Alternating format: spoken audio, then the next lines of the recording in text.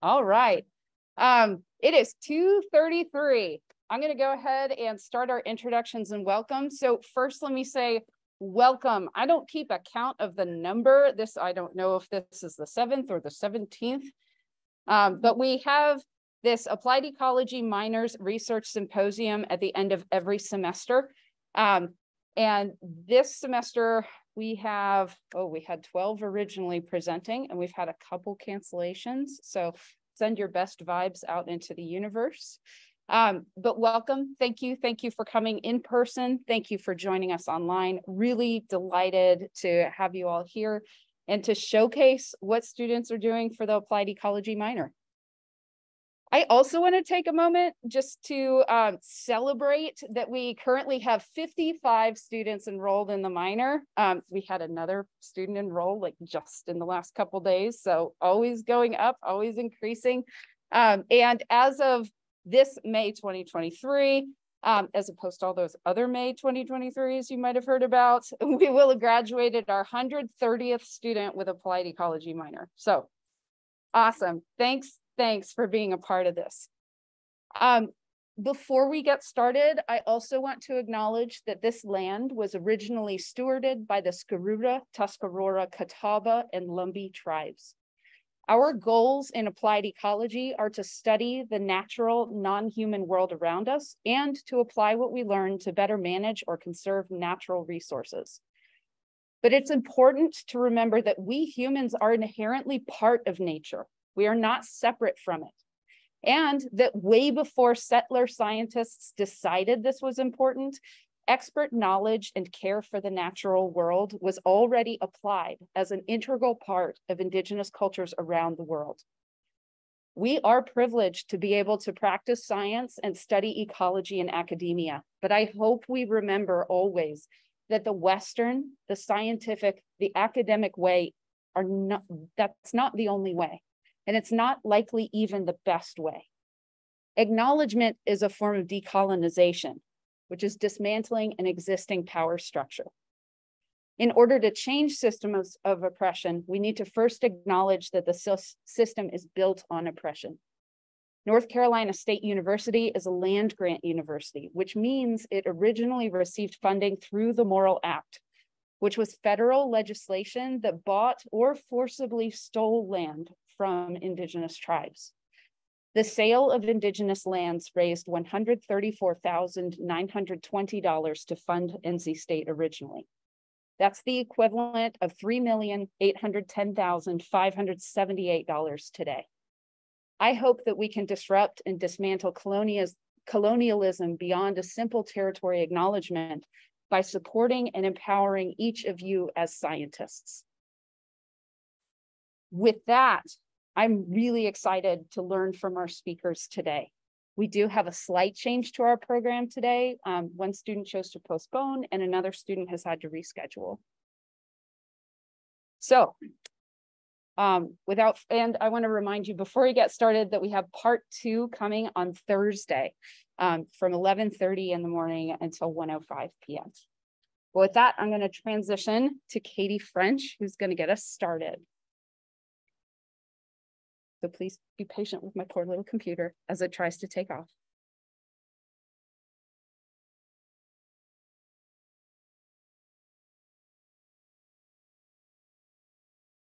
All right, here you go. Okay. Hi, everyone. My name is Katie French, and today I'll be talking about the research I did, and it's called Fungal Identification and Degradation of Siderophores. And if you don't know what siderophores are, don't worry, I will explain. You'll have to click one time and then everything else. Okay, so first I want to talk about iron. Iron is necessary for lots of living things to function, but especially for plants.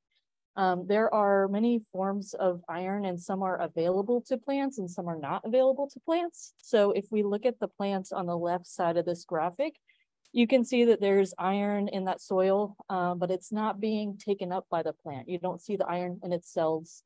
So that's a sad plant that we're gonna call that one. And on the right, we see a slightly different makeup of graphics. So we see the iron being taken up into the plant. We see it in the leaves and in the roots. And we also see these yellow graphics that I have made to represent siderophores. So the siderophores are actually what's helping the iron get from the soil to the plant, from an unavailable form to an available form. Siderophores are small organic molecules that are created by bacteria, fungi, and plants. And they're produced in order to help that organism, the original organism, get iron. So today we'll just be focusing on the interaction between siderophores and fungi, but I just wanted to introduce the concept of iron and siderophores. So the little yellow graphic that I made is in gray at the top of here, but this is what siderophores look like in their molecular structure. So these are 3 different examples. I'm showing DFOB, protochaline, and PDMA. You don't need to memorize anything about these, but I'm just pointing to a couple of the chelating groups. And all that means is that there's an OH group. There's several OH groups on each of the siderophores that is actually where it binds to the iron. So that's the actual like attachment point, you could think of it like. And that's just an example of 3 different kinds of siderophores. DFOB is a hydroxymate, protochaline is a catecholate, and PDMA is a synthetic phytosiderophore. And the phyto part just means it comes from a plant. So getting to the research, our part 1 was to take 3 different fungi to see if they would produce siderophores. We know that some fungi produce siderophores, and we just wanted to know, will these fungi produce siderophores? And we didn't actually know if they would produce anything. And so we wanted to put them in a minimal media to make sure that like they were being challenged to create the siderophores. We wanted them in like we didn't want to put them just in the soil. We wanted to see on a blank slate, how would they perform? So we took 3 different fungi. Our first fungi is Phanerodontia chrysosporium.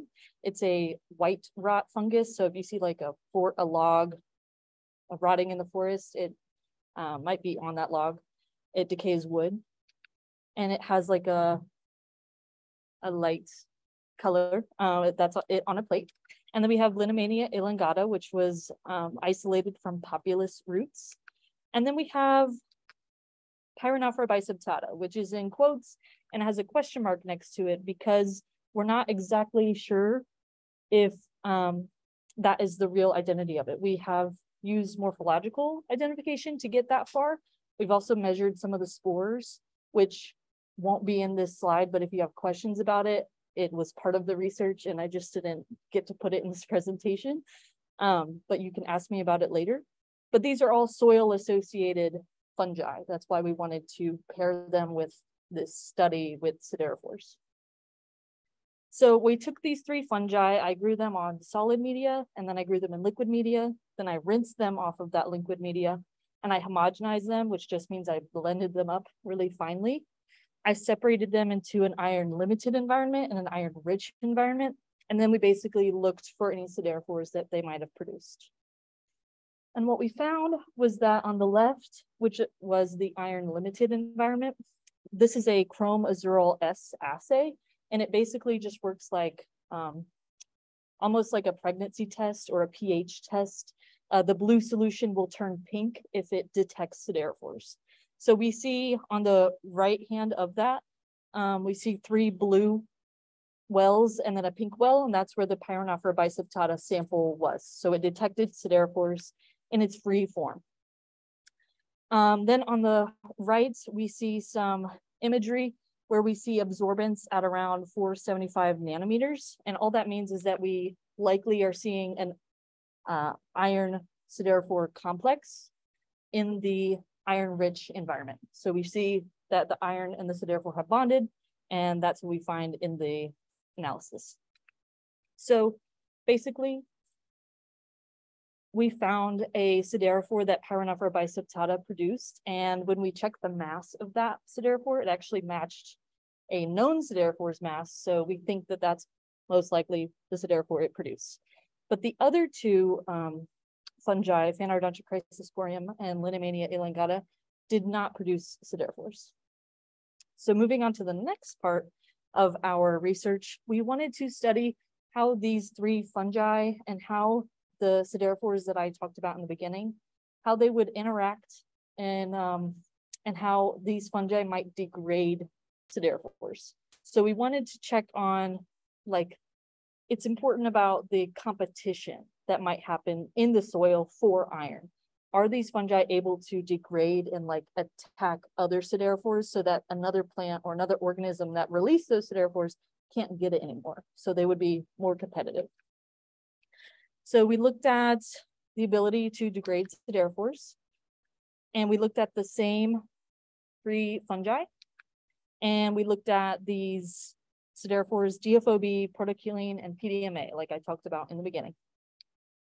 So basically we did the same methods, and instead of checking for siderophores after the first round, after the iron limited and iron rich environment, we added siderophores, and then we waited after certain time points to see, does it matter the amount of time that we add the siderophores to the fungus, that it will degrade more or less? So we added some and took samples at 1 hour, we took samples at 12 hours, we took samples at 1 day, at 4 days, to see if the amount of time we left it for would impact the degradation. This is a busy slide, but I'm going to break it down. So we found that if you look at the columns, we have protoculene, DFOB, and PDMA. Those are the siderophores. On the left-hand side, we have the fungi. We used 2 different strains of our first fungi. So there's like 4 fungi that we really kind of tested. But if you just focus on the first row, the top row in black, you're looking at the relative abundance of that siderophore. So when you're looking at the protoculene and PCRP78, you're looking at protoculene's peak in the sample of the first fungus, which was Phanerodontia chrysosporium, which is PC. Then for DFOB, you see the same peak. And then for PDMA, you see the same peak. And that is basically representing that we didn't see any degradation in any of the siderophores in the first culture. You can see it's about the same in blue right under that, but actually in the third, on the third row where Pyronophora biceptata was, we see a missing peak for protoculene and a decreased peak for DFOB. And we actually have some really exciting information about the degradation of DFOB. If you want to ask me about that, I have more slides. They just couldn't fit in this presentation, so please ask me about that. But basically, we see that Pyronophora biceptata degraded protoculene and DFOB in the iron-limited media, but it didn't degrade PDMA. None of our samples really degraded PDMA, and that was the synthetic siderophore. So that might make a little bit of sense. So in the iron-rich media, we took away one of the strains, so there's fewer rows. But we see the same kind of results. Protoculene is degraded again in Pyronophora biceptata, but DFOB is not in the iron-rich media, which was kind of like a curveball. We didn't know what the iron was going to do, but it did, in fact, some sort of way protect the DFOB from being degraded. That's our preliminary thought. So in conclusion, Pyronophora biceptata produced a siderophore in the minimal media after 96 hours. It also degraded protoculene in the iron-limited media and DFOB in iron-limited media. And Phanerodontia chrysosporium and Linemania elongata did not produce siderophores, nor did they degrade any of the siderophores that we added. In the future, we're working on confirming the identity of Pyronophora biceptata, which we did in conjunction with all of this other research. We extracted the DNA of Pyronophora biceptata, and it's working on getting done to match the sequence. So we'll have an ID on that fungus soon. And like I said, we measured the spores. But we would also like to repeat this study to make sure, with negative controls, to make sure that everything checks out. I would like to acknowledge all the scientists on the screen that helped me with my first big research experience, Dr. Mark Cubetta, Dr. Lindsay Becker, Dr. Oliver Bars, and Emmanuel and Juliet, who showed up thank you so much. And I'm ready for your questions.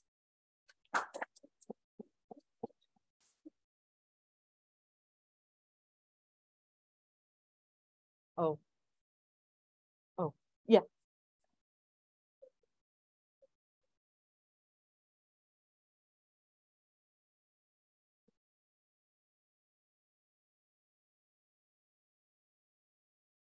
They didn't produce siderophores in the conditions that we had them in. First of all, like maybe they just weren't detectable on what we did. And they might under more stress, they might produce siderophores.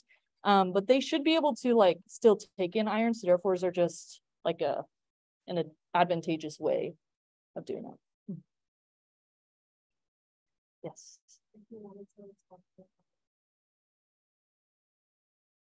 Yes. Yes. They degraded better. Yes. Okay. So DFOB. We didn't see the same sort of results about protocheline, but for the DFOB, we can actually see that you can see on the left, we see like another one of those relative abundance peaks. And the original mass of DFOB is 561.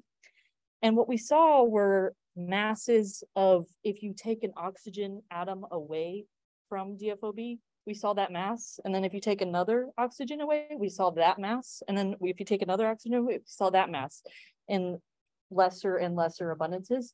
So we can maybe start to think that the oxygens on the chelating groups, which is where the iron binds to, are being plucked off. That's what we think is happening when they're being degraded, because the mass follows a decrease in oxygen atoms. And that's important because that's where the iron binds to. So if this degradation is actually like breaking apart the siderophores, that's really important for competitive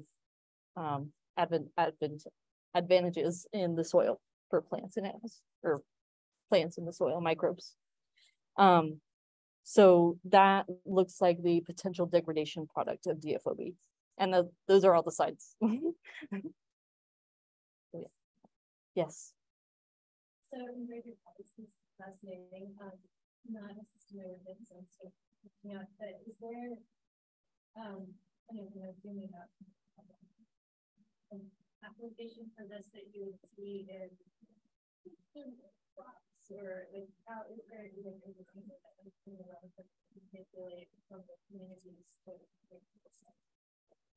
I definitely think there's room for like the use of siderophores in plenty of cases where like iron needs to be taken up, and like if we find a fungus that produces the siderophore and that doesn't degrade it, or that degrades it, we might want to like, that might be like a pathogen or something. So it would be important to know for those reasons. That's a great question. There's lots of applications. Yeah. Yeah. So I think so I was realizing each one I'm pretty sure that they basically like surround it. So on one of these slides, I will find it, with the one that it produced, like they usually look like that, and the iron would be in the middle. Yeah.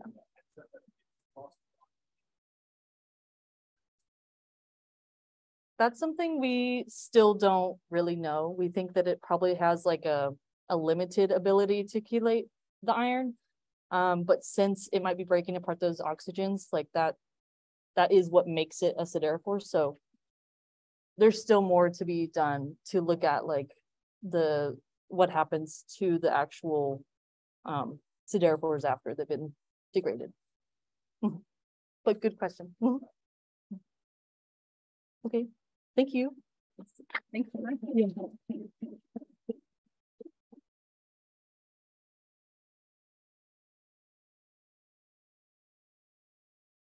For those of you on Zoom, the disclaimer is I cannot see the screen from where I have to adjust the talks. So we cannot see your chats in real time, but I will try to remember at the end of each individual's talk, if we escape out of the talk, then you'll be able to see chats as they come up.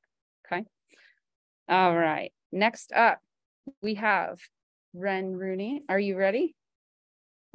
Okay, we're shifted forward just a wee bit because we did have one cancellation last minute.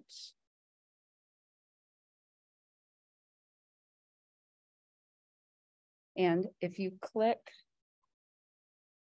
on this slide first, it will advance and then you can use your poker. Okay, I think so. Or we'll just click Click once and go back. There you Okay. go. Now you're ready. Awesome. Alrighty. So, have you ever seen a bee in a field of flowers and thought, I wonder which flowers she's actually collecting pollen from?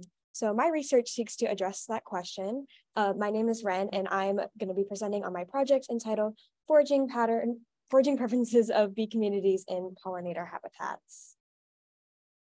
So as I'm sure you guys all know, pollinators, especially bees, are essential to our agricultural production and the health of our ecosystems as a very broad overview. So there's been rapid declines in these really important species due to anthropogenic factors, with particular concern about the loss of nesting sites and foraging habitats. So recent attention on this issues has led to efforts that support pollinator diversity and abundance by planting pollinator-friendly habitats.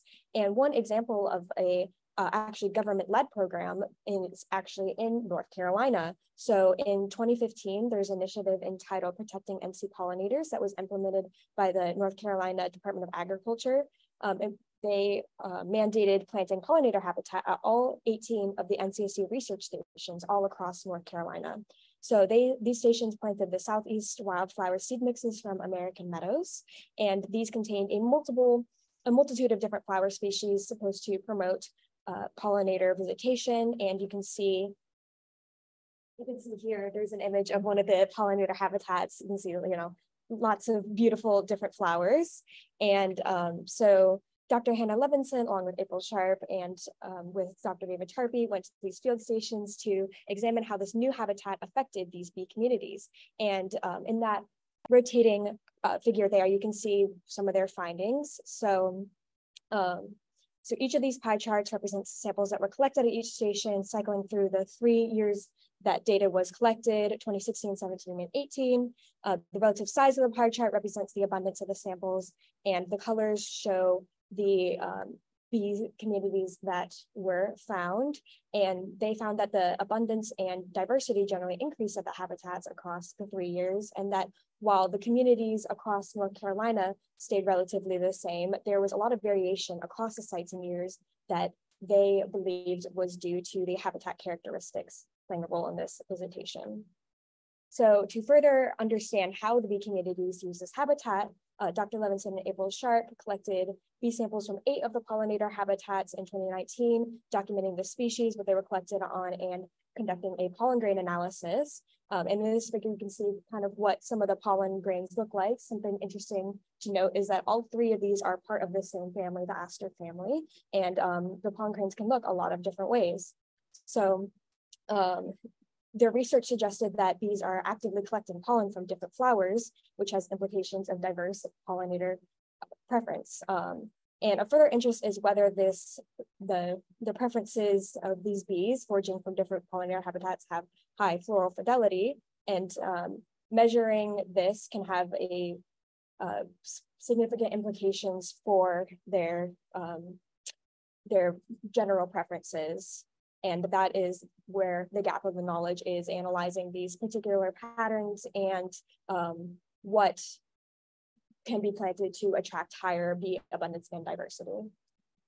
So my current project objectives include measuring which bee species are visiting which flower species, analyzing the differences among the bee species for the floral preference, characterizing the attractiveness of native versus non-native plants to the bees, and classifying how many different pollen types different bee species collect.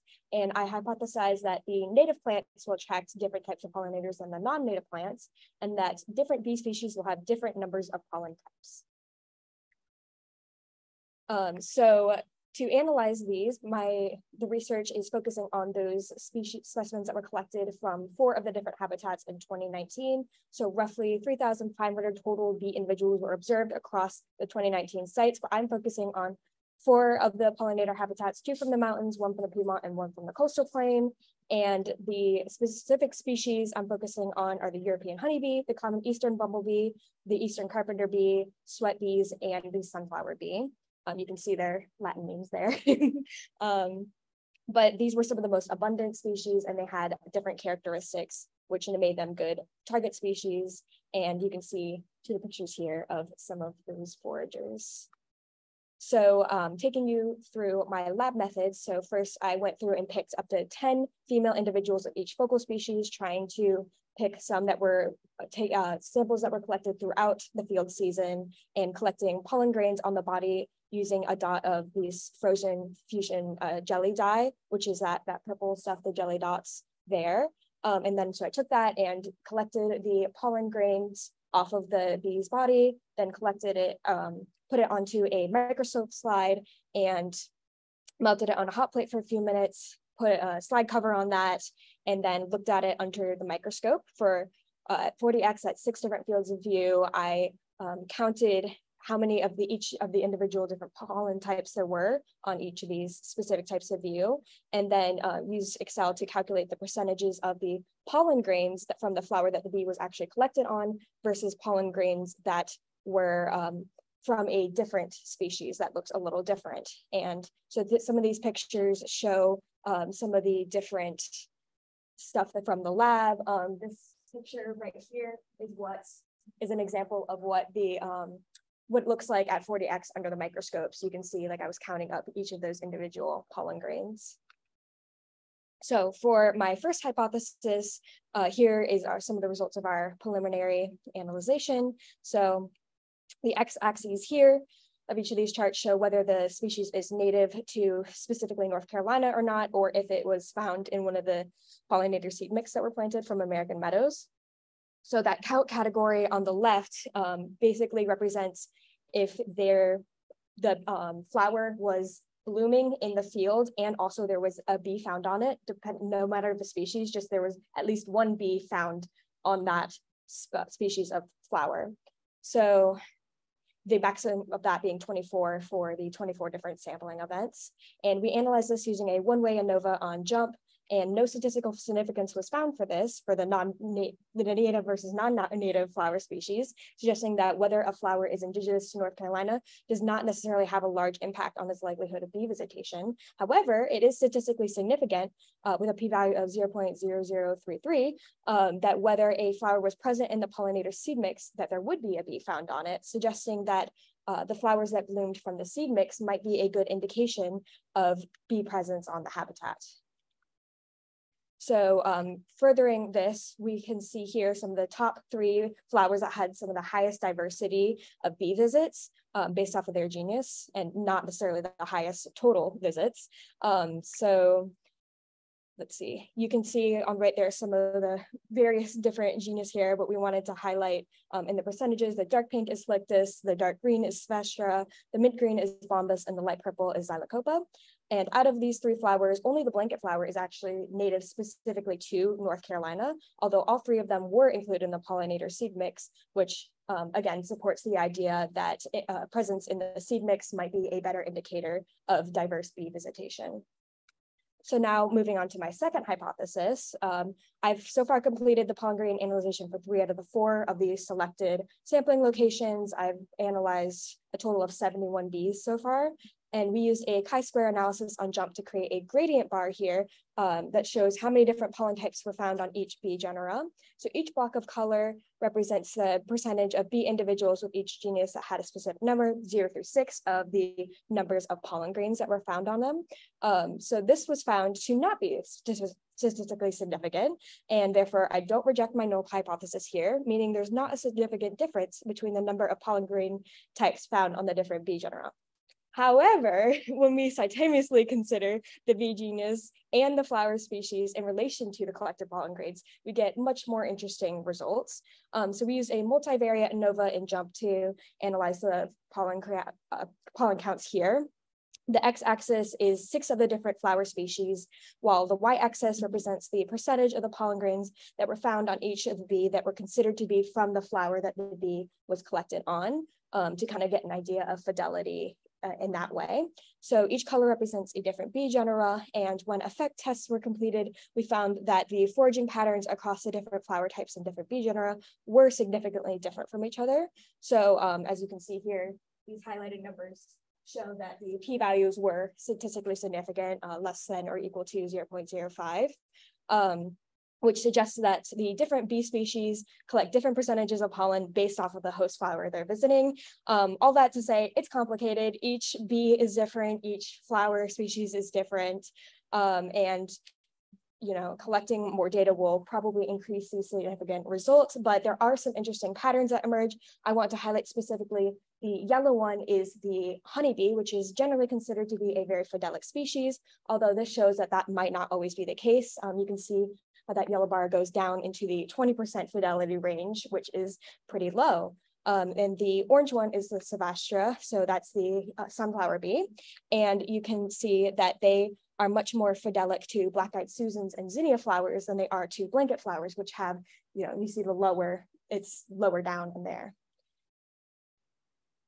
So overall, I have rejected my initial hypothesis one that native plants will attract different types of pollinators and non-native plants. And my results instead suggest that whether or not the flower was present in the pollinator seed mix is a better indicator of diverse bee species visitation than whether or not it's native to North Carolina.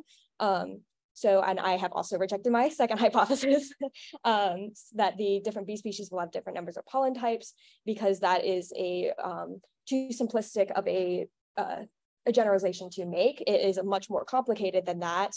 And while the differences between the amounts of pollen types are not statistically significant when you consider the data in one dimension, when floral fidelity seems to vary when simultaneously consider the bee genus and the flower species in relation to the collected pollen grains.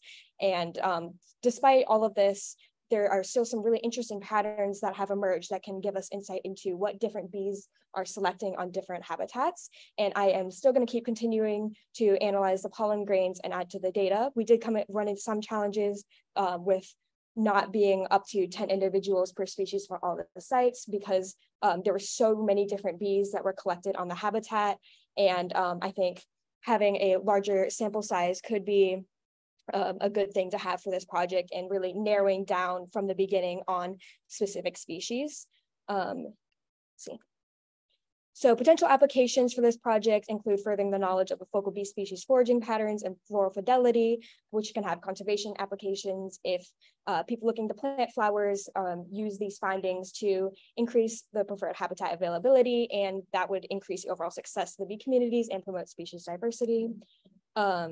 Further research includes new analysis and more samples, and beginning to examine the why between the foraging patterns that emerge. So I applied for the OUR grant for the summer to continue counting these pollen grains and go out into the field and collect new samples that can continue to support these findings. I'm also planning to partner with someone at Mississippi State University to test nutritional quality of these flowers. And I've gotten a grant to look at sunflower pollen and their potential to cleanse bees of pathogens. And so I'll be doing more stuff with that to kind of look at why some of these patterns emerge. And huge shout out to Dr. David Harpy, Dr. Hannah Levinson, April Sharp, and the NCCU Apiculture Lab for all their support. And thank you guys for listening. Enjoy these memes, but does anyone have any questions?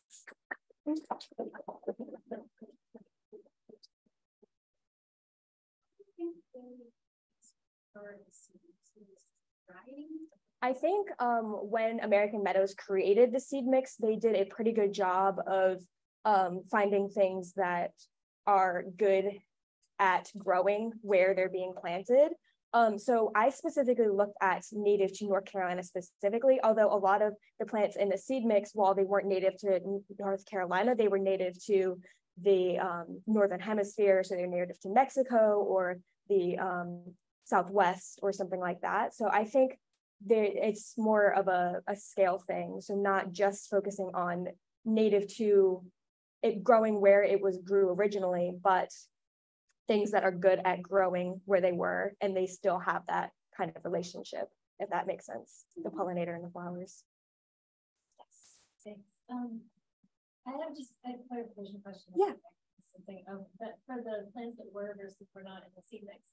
Wasn't in the seed mix that was growing in the flats, like without weeds, or did the yes, like so with additional seeds from outside the mix? yeah, so there that included a lot of different plants. So there was a lot of weedy species like clover, bumbleweed. There's a bunch of different plant species. There was also crops that were grown around. So soybean was a notable one, corn, that kind of thing. So there was a lot of different pollen types that were found that were not necessarily in the seed mix. I have a question, Ren. Yes. Do you think that there's like an interaction between the fidelity? Like I noticed there's very high fidelity for zinnia and black-eyed Susan, and those tend to be included in seed mixes. So do you think there's an interaction effect there that, you know, you see more visitation in seed mix because it includes those species that have high fidelity pollinators? Yeah, I think that's totally a fair point to make. I think presence in the habitat and availability in the habitat is also a really important factor in all of this. And, you know, if there's a lot of these types of flowers, if there's, you know, history of these bees pollinating these flowers, I think they're more likely to continue to do it as well. Yeah. Thinking about your extension website and, you know, all of your suggestions of like plant types to plant, and maybe that becomes like spread some seed mix. Yeah, for sure. Yeah. Awesome. But it's good to see that the American Meadow seed mix did a pretty good job, and that the bees were actually liking what was in the seed mix. That was good to see. Yeah.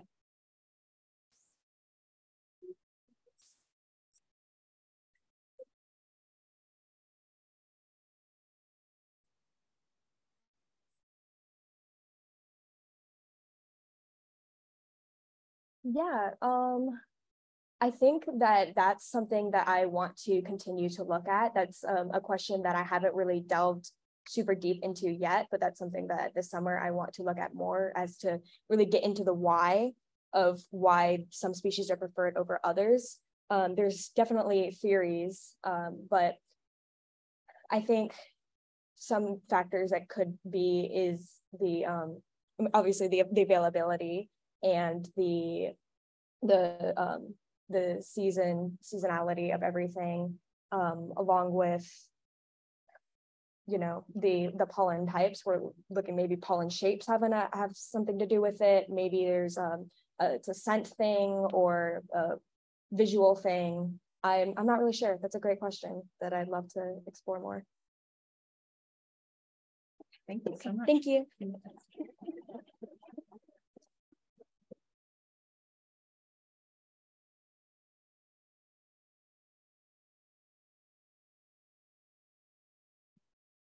Oh, we have somebody in the chat. Oh, nice presentation, Katie.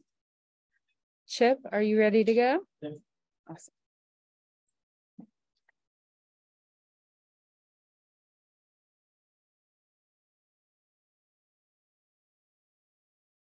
I'm gonna start this and go back. All right, so you're ready to use a clicker. Oh, the right button. Backwards. Yep. Okay. Yep. If you ever want to use the laser pointer, the big one in the middle. Yep. Cool. Don't blind the audience.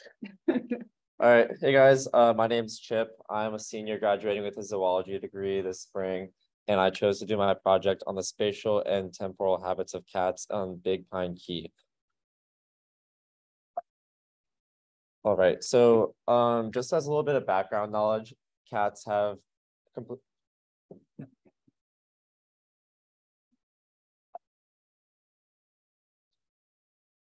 There you go. Great. Okay. So cats have completely taken over the world. They are the third most destructive species on the planet, and annually they kill 6 billion birds and 22 billion mammals. They are particularly a threat to island environments because islands contain a lot of specialist species. This means that they've specially evolved to occupy one specific niche on that island, and cats are generalist mammals, which means they're able to cover a wide variety of niches. So when a large mammalian predator arrives to these smaller islands, the native specialists don't really have evolved defenses for these mammalian species. Cats have played a role in the extinction of 33 endemic island species across the globe, and they're particularly a threat to the species in Florida because species such as the marsh rabbit, the Key Largo wood rat, and the Key Largo cottonmouse are all already at risk. So the additional threat of cats on these islands is really dangerous to them. Currently cats in Key West, Big Pine Key, and Key Largo are managed via trap, neuter, release programs, which are where the government will set out traps, they'll trap the cats, neuter them, then release them. But due to the reproductive strategies of cats, these programs are minimally efficient and don't really have like great proven results. So I chose to work with Dr. Michael Cove on this project. Dr. Cove has done 2 projects in the Keys so far, analyzing the spatial, temporal, and population statistics of cats. Here, in 2018, he found cats to be a threat to be endangered endemic species such as the marsh rabbit. And in 2015, he published the original study that I'm comparing my data to. They used camera trap data, stable isotope analysis, and collected fecal samples from Big Pine Key and Key Largo to study the population of cats and how they were affecting the native wildlife. For my project, I asked 3 big main questions. First, I wanted to know how the population of cats on Big Pine Key has changed since 2015.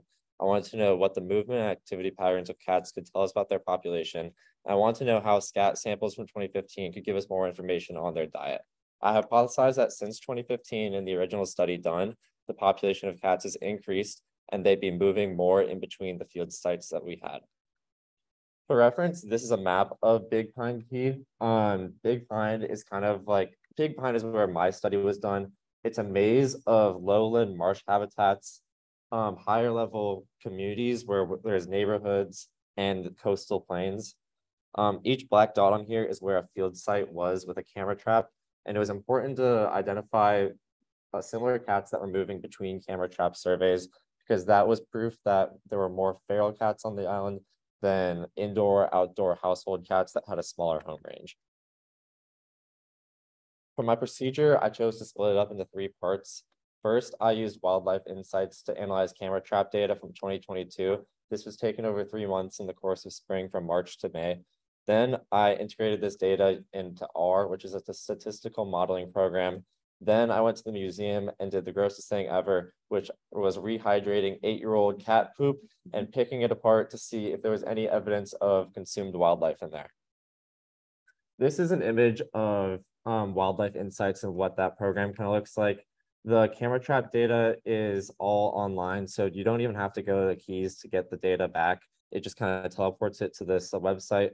It takes an image of a cat, and then I separated the cats into distinct, unique individuals based on fur coat, fur pattern, the time of day that they are active, and most importantly, these distinct markings. And if I thought 2 cats might look kind of similar, I would create a slideshow and then put these cats like side by side and look at what distinct markings these cats had. So for example, this is specimen 2. Specimen 2 is found at field site 25 and field site 144. And I originally thought, hey, this looks kind of similar. Let me set it up. And you can see like the markings on the legs here with the red circles that this is the same cat. It was found at the same time of day across multiple field sites, and it was about the same size of every image that it was caught at. This is an example of the data set that I incorporated into R.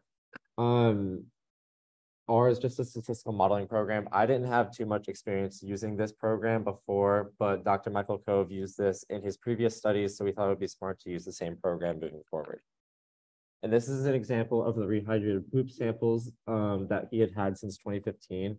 We freeze dried these using silica carbon packets, and they stayed pretty much like fully intact since 2015. I rehydrated them using a strainer and just a container to catch anything that fell through. Cats are really good at ingesting bones because they need the calcium absorption through the bones, and they're able to pass smaller ones. So I was picking through this poop to find evidence of bones, feathers, and hair. This is an example of a rat hand that was found in the first sample that we rehydrated. We got really excited because I thought this could have been a wood rat, but we had an expert look at it at the museum, and he said it was just a Rattus rattus, which is black rat, but I'm still gonna hope it's a wood rat. This is the model that we obtained using R. This is big and scary, but the important data is right here on the right. The probability of occurrence was 67.2% across sites, and our density was 1.3 cats per square kilometer. For reference, Big Pine Key is about 26 kilometers wide. So that's a pretty good number of cats for the island. This shows that the cats were split up into 3 distinct groups. I'll get more into this later in my discussion, but just know for now, because of the data that we obtained through Wildlife Insights for analyzing how far the same cat was moving across different field sites, we were able to split these cats up into 3 different groups. These are some samples of the fecal matter that I pulled apart. On the right, this is evidence of a bird that was swallowed. You can see some bird bones, which are very light and almost hollow. There's feathers in there. And if you look at this black part right here, that's actually a fully intact bird beak, which I thought was pretty interesting. The middle just shows more pelvic, femur, and tibia bones of most likely small mammals, most likely rats. The cats were also ingesting a good amount of trash and plastic. There were cases where I would pull out full pieces of saran wrap that were like 5 inches long, just curl it up into a little ball. So back to this model, there were 3 distinct groups of cats that we pulled out from here. The first was community, like colony cats. This is when people, or as a community, will leave food out for a group of cats. The cat forms a colony. They hang out around this neighborhood, and they don't really move too far because they have their small home range. They know where the food is going. They don't really have a need to go out and hunt.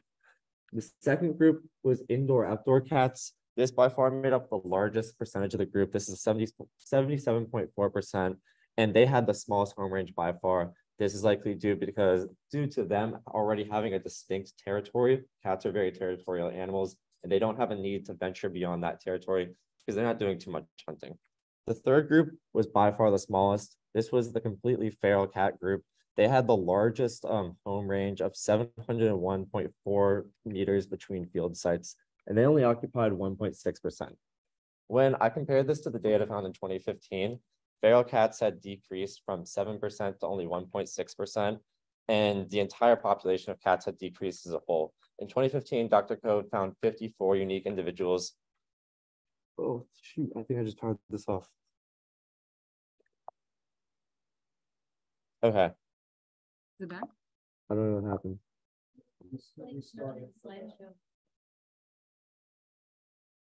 I'm sorry, I was holding this too tight.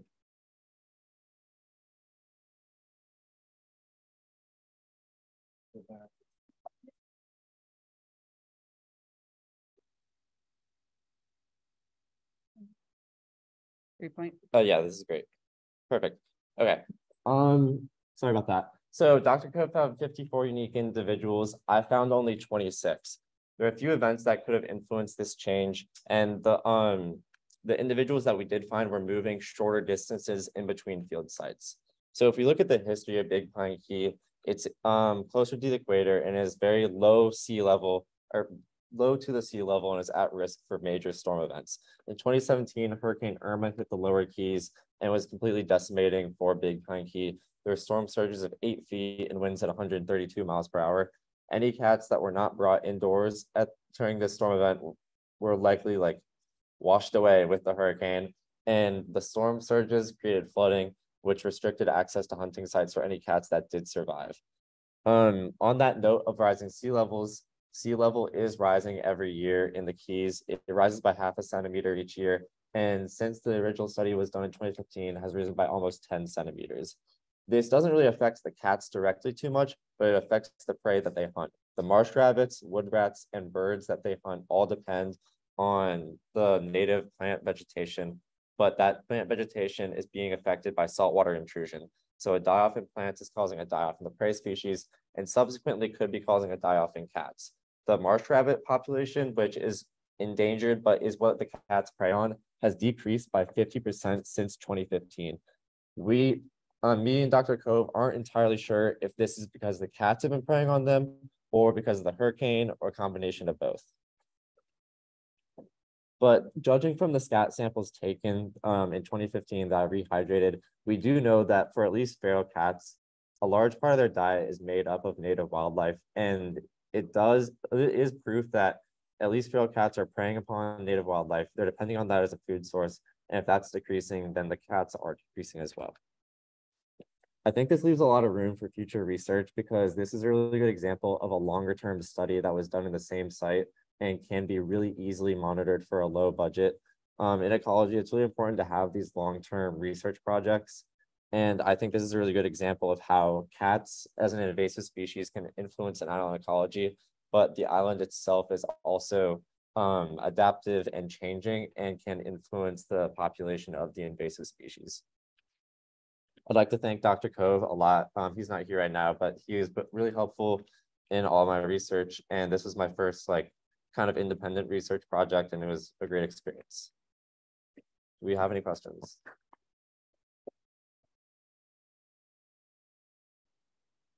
Yeah.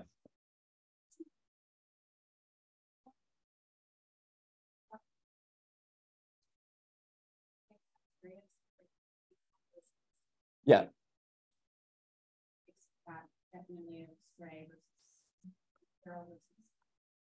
Yeah, so I didn't assist in the project in 2015 because I had just graduated 8th grade. But yeah, we used the same criteria. The criteria to separate cats into groups was mostly based on what we know about cats, how they move around an island, and how they were moving around the field sites. So the longest range of cats also had the shortest range of detection. That 1.6%, which were the feral cats, had the lowest detection rate, which was the G0 in that statistical model, but they had the highest distances, and feral cats are completely truly feral cats are not reliant upon any sort of human food sources. So unlike these colony cats that were staying in a shorter home range and had a higher detection rate, they would be much more inclined to be traveling from one side of the island to another side of the island just to find like some source of food. Yeah.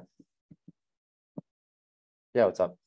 Have there been any attempts to limit cats on these two islands?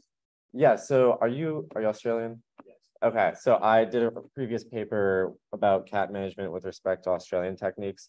And in Australia, lethal control is a really big way they manage their cat species, because Australia has a lot of endemic species there, and they feel differently about cats. They feel more strongly about their wildlife preservation as opposed to cat safety. We as Americans prefer cat well-being over native wildlife well-being, or at least like as a general public.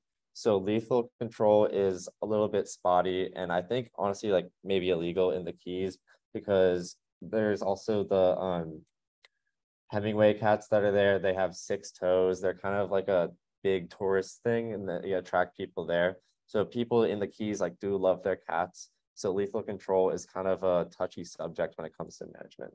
So that's why trap, neuter, release is a big program that's down there. But trap, neuter, release gets tricky when you look at the reproduction modes of cats. Yeah.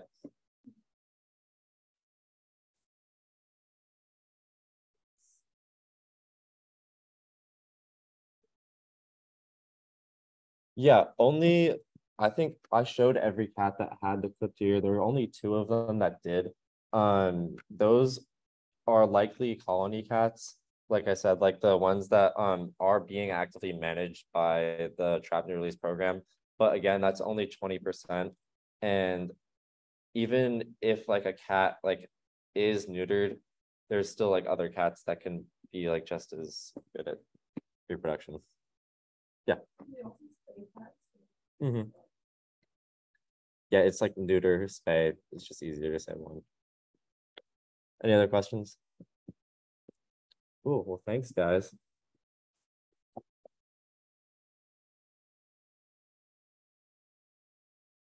Now the big question, is Emma Wilson here yet? Awesome. I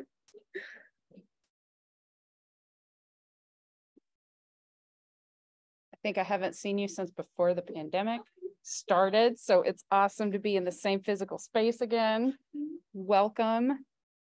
Not this one.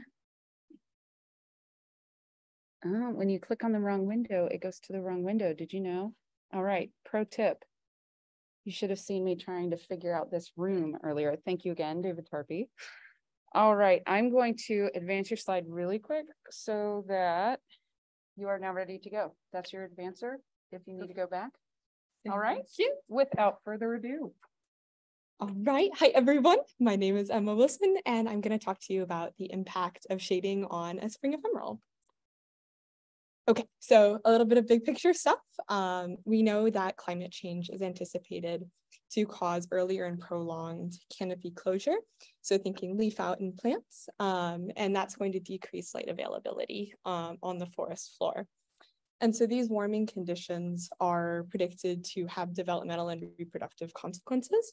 So thinking impacts to carbon assimilation, reproductive consequences of on fruit and seed set, and then potential decreased opportunity for stratification. And then this results in phenological mismatch. So that's just when interacting species change the timing of their key life history events at different rates. And so spring ephemerals are a really interesting group to study the idea of phenological mismatch due to their unique life history traits. So they're long-lived perennial herbs found in temperate deciduous forests. And they overwinter as bulbs, and then they grow in a really, really brief window between winter chill and canopy closure. And so they really maximize that short window of highlight availability. And they're characterized by that really, really short life cycle where they grow and senesce within 3 months, but they maintain that underground structure. And because they need that really quick growth, they have high photosynthetic rates and high nutrient needs. And then pictured here are 2 local spring ephemerals, which some of you may have seen if you've been out and about in the woods. And so that's the Dutchman's breeches and round-lobed hepatica. Great, and so because of their unique life history, spring ephemerals could be uniquely vulnerable to climate change. And that's because there's this window where of abiotic conditions that they have to track, and climate change could potentially be shifting it. And so we know that they're specifically adapted to grow in this window of highlight availability. And then climate change could directly be impacting them by moving winters. So having shorter winters and then premature springs. And so this window could be shifting for them. And so even if the spring ephemerals are able to align their phenology with like this changing climatic regime, then they also have to synchronize their phenology with the timing of leaf out in these forests in order to maximize their fitness and really capitalize on that highlight availability. But we're not really sure if these processes are going to be occurring at the same rate, different rates. And so there's a lot for them to juggle while they're growing. And so it is very costly for them to maintain these above ground structures. They have to put in a lot of time into just building the leaf, and then there is the maintenance costs of these leaves. And so it's really important in terms of their fitness for them to track these conditions and respond accordingly. And so we are seeing that warming temperatures are a significant predictor of leaf out in our area. And so this idea of phenological mismatch is well within the realm of possibility here. Great, and so specifically, we were looking to understand if increasing the duration of shade prompts earlier leaf senescence in Erythronium umbilicatum. And so senescence is just the degenerative stage of leaf development. So thinking old age in plants where chlorophyll production and photosynthesis is halted. So our hypothesis, this is just a visual representation that we put together. And on the y-axis, that's net energy gain per day over time. And so 0 is in the middle. So anything above the line will be positive, anything below the line, that's negative. And so initially you can see for both control and shaded plants, they're going to have about the same energy gain per day because regardless of their surroundings, they still have to put in that initial investment just to build the leaf. However, then the plant reaches the point where they, through photosynthesis, have gained back what they've invested in building that leaf. And so they're able to make like a net profit of energy for that leaf. And then, so we predicted that the ideal time for senescence to occur would be at that peak. because after that point, the plant is still gaining energy, but then they're gaining energy at a decreasing rate. And so meanwhile, all of this is happening, the plant is having to make these trade-offs between maintaining the leaf and senescing. And so to explore these questions, we looked at Erythronium umbilicatum, and climate change, we know, is a concern for all spring ephemerals worldwide. And this one aligned really well with our research timeline. And so this is the one that we chose. It's known as the dimpled trout lily. And it's a native perennial. It grows from bulbs and forms colonies in moist deciduous upland and bottomland forests. If you have been in the woods in the spring, you probably have seen it, whether or not you know it. And here are just some more pictures because it's really a really beautiful plant. So that's the vegetative stage, and then it flowering, and then you can see the little fruit they produce. And so here is just a timeline of the phenology in our area. So they're dormant for a really significant portion of the year. And then February comes around, they shoot up their leaves and flower often shortly after. It's like boom, boom, leaves and then flowering we saw. And then you can see that there's also a really, really short timeline between when the vegetative structures appear and when they begin to disperse those leaves or disperse the seeds. And so they're following that like 3-month window that most spring ephemerals seem to follow. Great, and so a bit on our study design. So we conducted our experiment in the Duke Forest, where we had 2 study sites that were roughly 4 kilometers apart. And we deployed the shade cloths evenly and randomly between the 2 study sites. And we had both shade structures and sham structures. So the shade structure is the dark one in gray, and then the sham structures were white, which we wanted to deploy just to make sure that the physical structure of the shade cloth, it could potentially have consequences on soil moisture or on temperature. And so we wanted to make sure that it was just light that could potentially be causing the leaf senescence.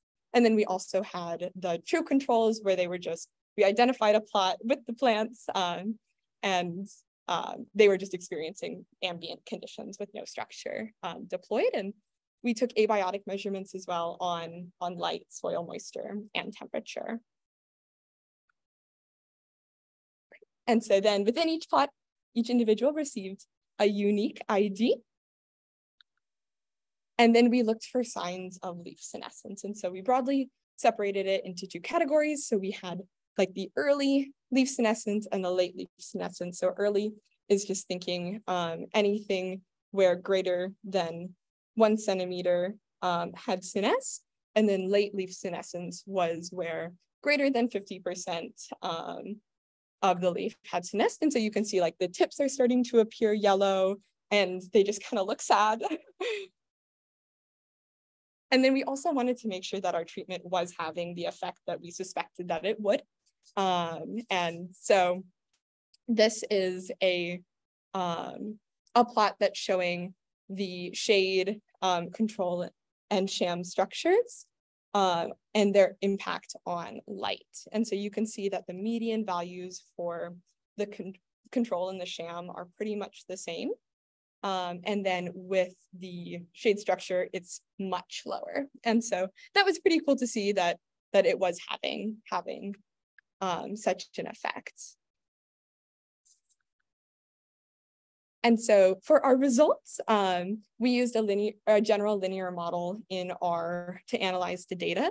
And so for shade duration 0, that's just the control plots that were just experiencing the ambient conditions. And for shade duration 6, those were the plots that had experienced the greatest duration of shade. And we found that there was not a significant effect of shade treatment on leaf senescence, which was pretty interesting. And here is the same information just displayed a little differently, with green being the plants that were still alive and photosynthesizing in the plots, and then brown being the plants that had senesced. And so you can see it's pretty much an even spread across the board. And so a little bit about just like the challenges of implementing the study. We were actually originally planning to look at the probability of flowering and then the probability of fruiting given flowering. But we reached a point in the semester where we had over 400 plants in our plot and only 4 of them had flowered. And so we said, okay, well, there's not really a lot of statistical power to do anything with this. And so what else can we measure? And so we were like, well, everyone at some point is probably going to senesce. And so we ended up shifting to leaf senescence, which we also thought was a very interesting question, but just in a different way. And then we also had to establish all the plots a lot earlier in the semester before a lot of the plants had even emerged underground. So we just put in so much time trying to say like, okay, this could potentially be a plot. How many individuals are here? And that took a lot of time, as well as just deploying the shade structures while trying to balance monitoring the leaf senescence as well. And so some of the key takeaways from our study, we discovered that there's no immediate response of leaf senescence as a result of shading, but I feel like these results still feel very preliminary because spring ephemerals are long-lived, and this is the first year of the study. And so it's possible that maybe they were relying on energy stores that they had developed from the previous year, and maybe it's not until the next growing season that we're going to see that impact. But it's also possible that the plants are focusing on cues in addition to the brightness of the forest floor and canopy closure to signal senescence. And so the story is probably a lot more complex than just canopy closure.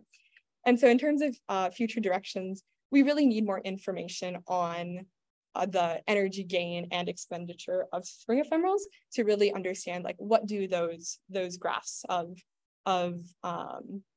energy gain per day over time look like. And then hopefully we can use LICOR data to understand photosynthetic capacity and help develop a more clear story. And then maybe one day that information could be used in climate projections to understand how spring ephemerals are responding to climate change.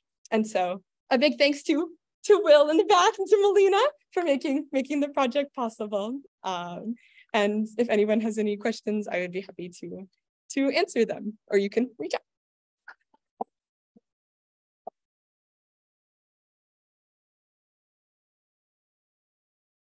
What are the why and wow, 400 plants you have so much?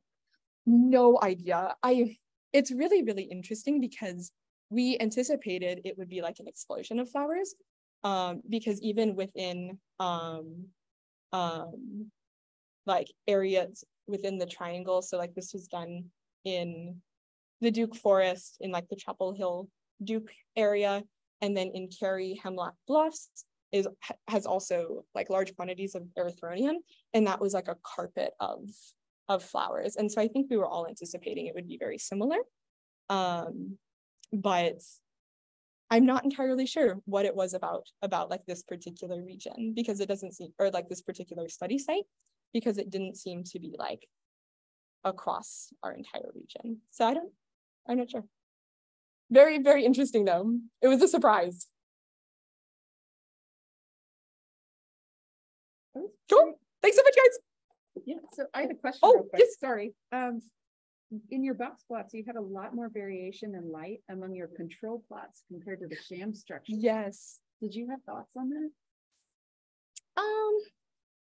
Well, I think it just happened to be where, like, so the control plots were experiencing just like the ambient conditions, and so different trees were leafing out at different times, and so if we happened the day that we measured to measure the control plot that just happened to be under a tree that had already leafed out, then maybe it's going to be lower. But then some spots were just super bright, super sunny. But then when we measured the shade structures and their levels of light, they all had like the consistency of the shade structure itself.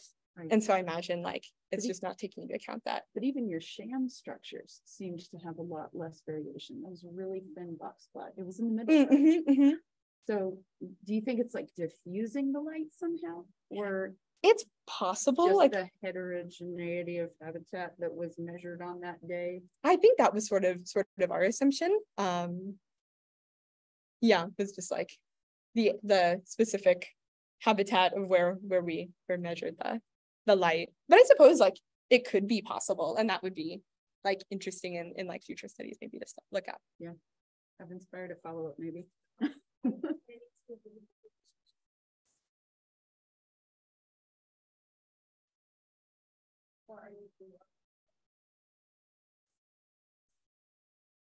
I think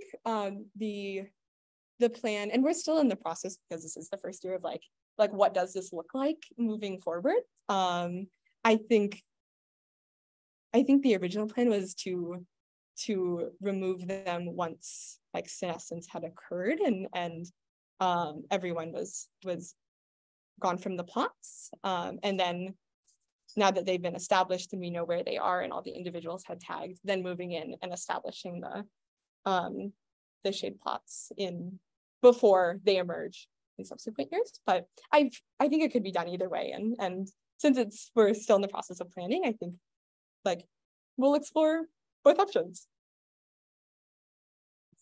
Thank you, Emma. Yeah, thank you.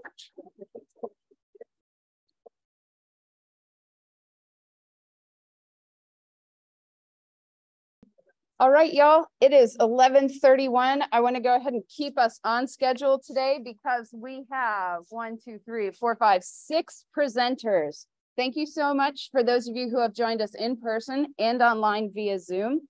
I want to welcome you to part 2 of the Spring 2023 Applied Ecology Minors Research Symposium.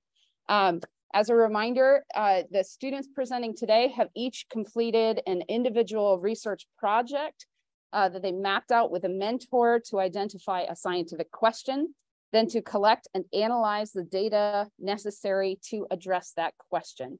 Our mentors range from faculty to grad students and postdocs here at NC State, at other institutions of higher education, and beyond academia. A lot of students have worked with government, state and local agencies and NGOs and nonprofits to complete these projects. So there are many ways to apply ecology. If you have any other questions about the minor in applied ecology or about this AEC 492, 493 research learning experience, please feel free to contact me. And I'll note we also have one student presenting today who is presenting research that they completed separate from the minor, right? So opportunities within and toward our degree program, as well as beyond for individual effort recognition. So I want to welcome you again all to the Applied Ecology Minors Research Symposium. And before we begin, I just want to say congratulations again to the now 130 students who have graduated with the Applied Ecology minor. This is since I started tracking these data. And you'll notice our program has experienced tremendous growth since I arrived in fall 2019. So really, really grateful for all the students interested in pursuing applied ecology. Before we get started, I also want to acknowledge that this land was originally stewarded by the Skarura, Tuscarora, Catawba, and Lumbee tribes. Our goals in applied ecology are to study the natural, non-human world around us and to apply what we learn to better manage or conserve natural resources. But it's important to remember that we humans are inherently part of nature, not separate from it. And that way before settler scientists decided this was important, expert knowledge and care for the natural world was already applied as an integral part of indigenous cultures. We are privileged to be able to practice science and to study ecology in academia. But I hope we all remember that the Western, the scientific, the academic way is not the only way. And it's not even likely the best way. Acknowledgement is a form of decolonization. dismantling an existing power structure.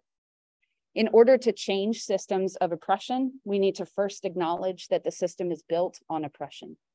North Carolina State University is a land grant university, which means it originally received funding through the Morrill Act, federal legislation that bought or forcibly seized lands from Indigenous tribes across the United States.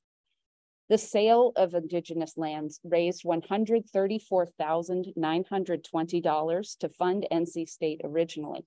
That's the equivalent of $3,810,578 today.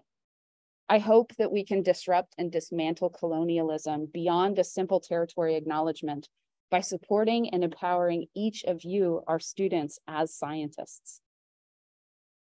With that, I'm going to turn it over to our presenters, starting with Elizabeth Mitchell. So I'm going to swap our PowerPoints and let you all get settled in.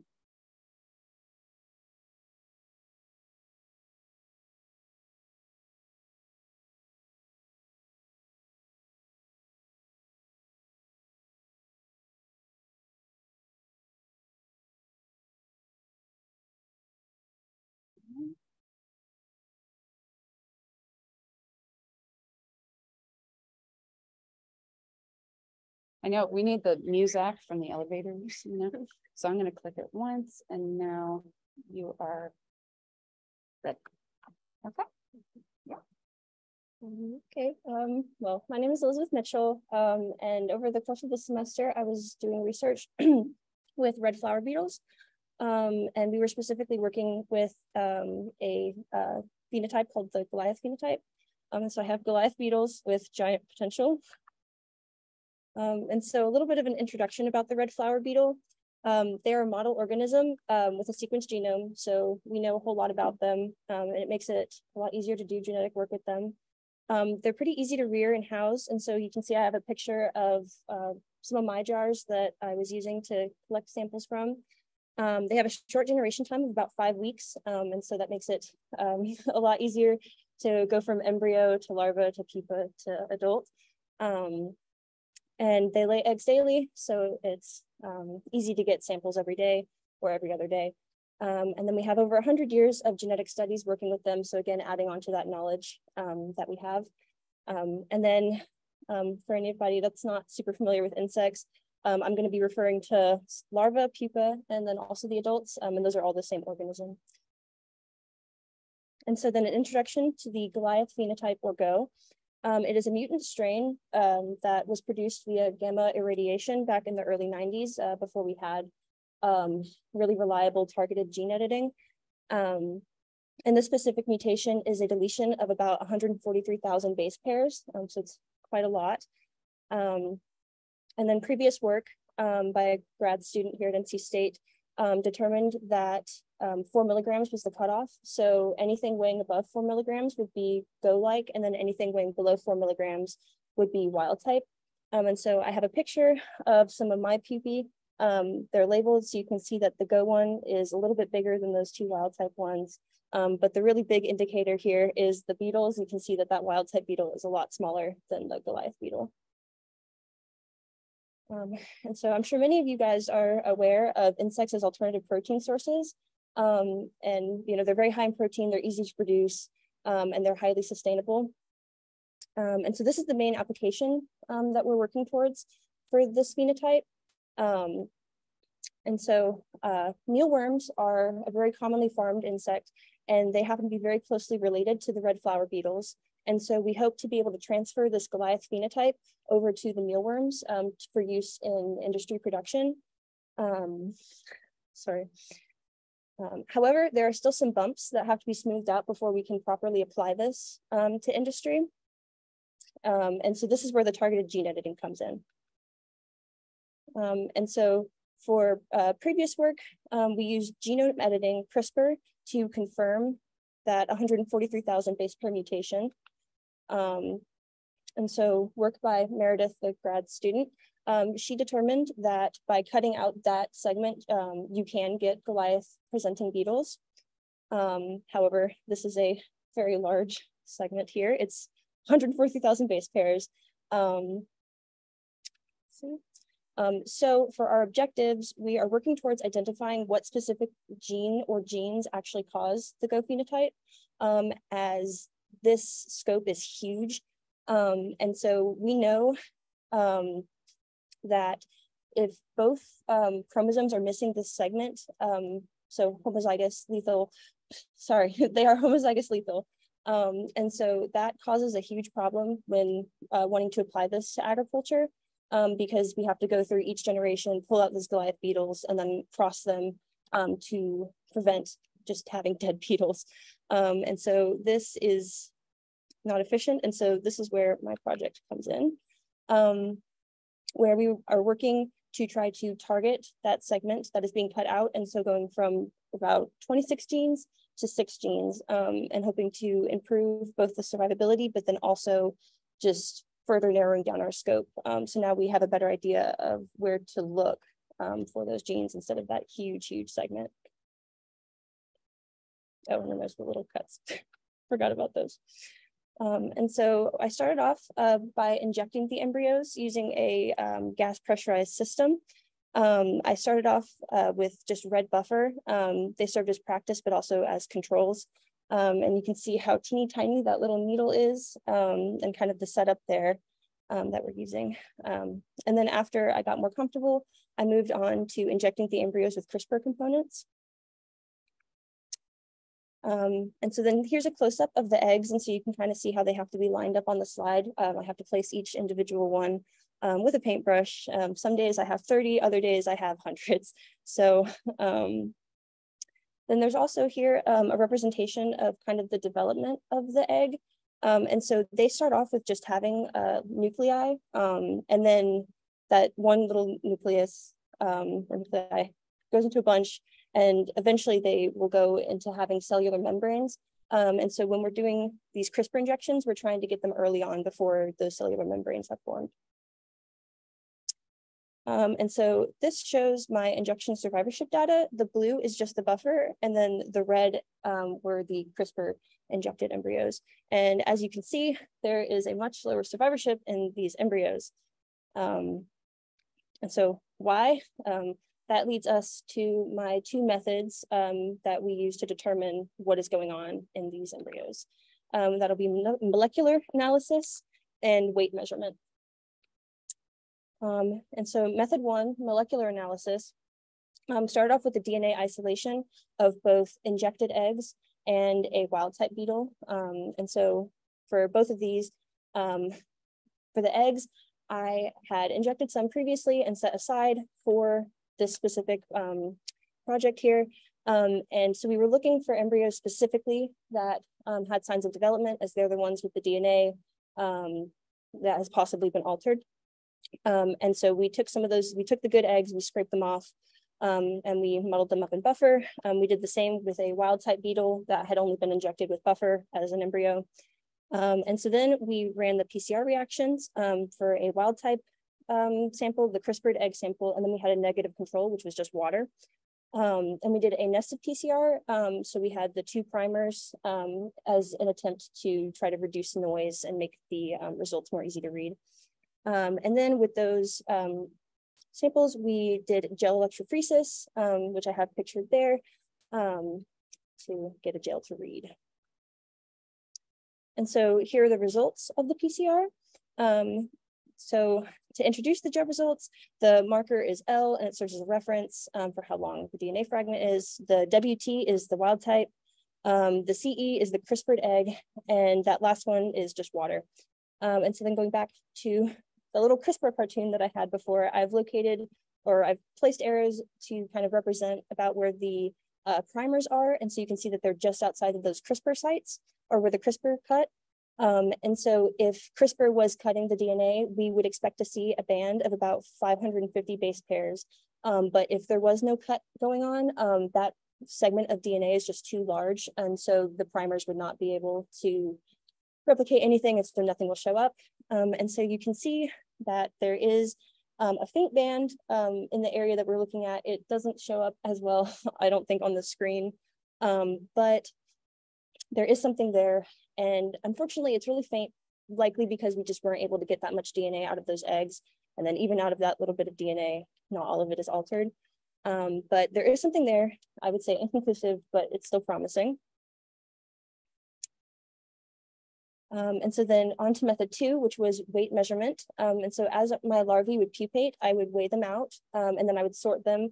So if they were above 4 milligrams, they would be sorted as go. And then if they were below, they'd be sorted as wild type, which all are being saved for crossing. And so then results of method 2, these are the really exciting ones. So out of 11 injectees that survived, I had 2 that exhibited go-like phenotypes. And so even though the PCR wasn't super conclusive, we do know that clearly something was going on and that the CRISPR was working, because we have Rufus and we have Spencer. And so Spencer was my first beetle, not Spencer, Rufus was my first pupae that came out. And that's her picture there. She's a beetle now. Spencer, I got out, I believe, on Tuesday of this week. Yeah, and so she was just, you know, right there, right on time. And so this is very exciting. And so then discussion, what does this mean for Go? This shows that this region contains the gene or the genes that are responsible for the Goliath phenotype. And so it's narrowing down that huge window that we had before down from 26 genes to just 6. And so this will help future research target, better target where, better know where they should be looking for, as opposed to just having that huge window. Now they can look at a couple genes. And then also, if we're wanting to apply this to mealworms, it also helps to reduce the size of the DNA that needs to be removed in the mealworms as well. And then challenges I faced, there was the low survivorship in CRISPR injectees, so making my sample size a little bit small. Occasionally there were low egg yields, making a little bit more difficult to get those good injection days. And then also just the short time frame. So far I've only had this semester to work. Last semester was pretty wacky, but thankfully I found this position here, and I hope to continue working on this project. Which brings us to future research. Pictured here, I have some of my cups. Those are all containing larvae that I'm waiting to pupate, to eventually we'll weigh them out, and then sort them if they are Go or wild type, and then add them to our breeding pools. We are hoping to cross Go-like flower beetles to test for heritability, but then also to test for that homozygous lethality, because as these beetles have a much smaller segment of their genome cut out, they may be able to have homozygous beetles survive. And then we also want to sequence those PCR products to confirm the CRISPR cutting, just because the PCR was a little inconclusive, might be interested in looking what's going on there. And then just further pinning down what gene or genes are responsible, and then ultimately applying this research to the mealworms, because bigger mealworms has more biomass, more protein, and more efficiency in that industry. And then I would like to thank my mentors, Dr. Marcel Lorenzen and William Flabassa. They've been awesome, and I honestly can't thank them enough. And then I'd also like to thank Meredith and Dr. Richard Beeman for their previous work in this field. And then, does anybody have any questions?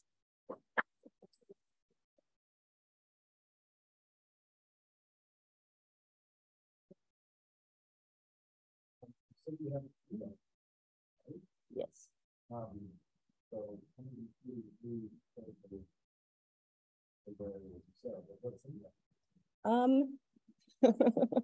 let's know what's in there.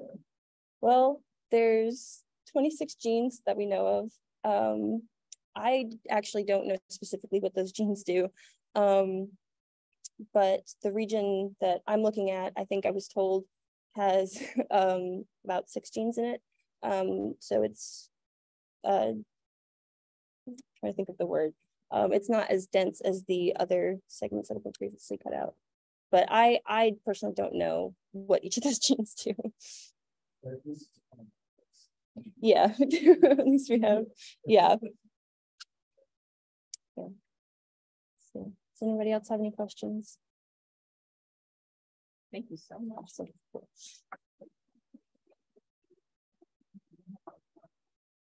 Up next, we have Sydney Beck.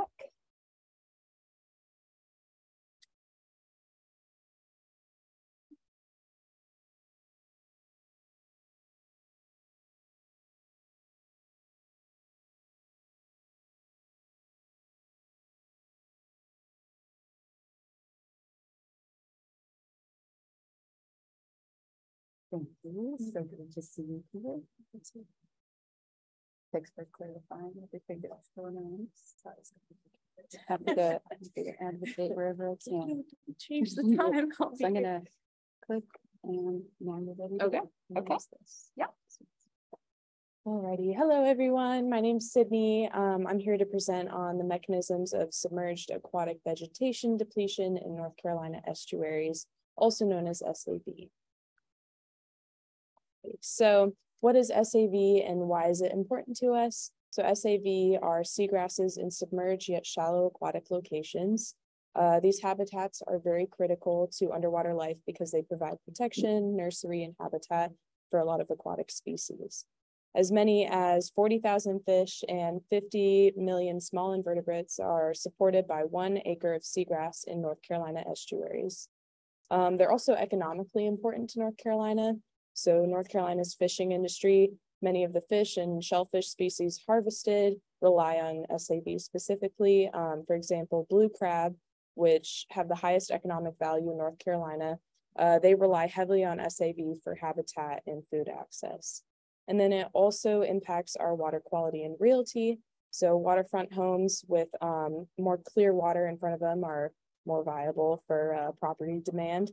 And SAV increases the water quality by filtering and storing nutrients and improving the water clarity.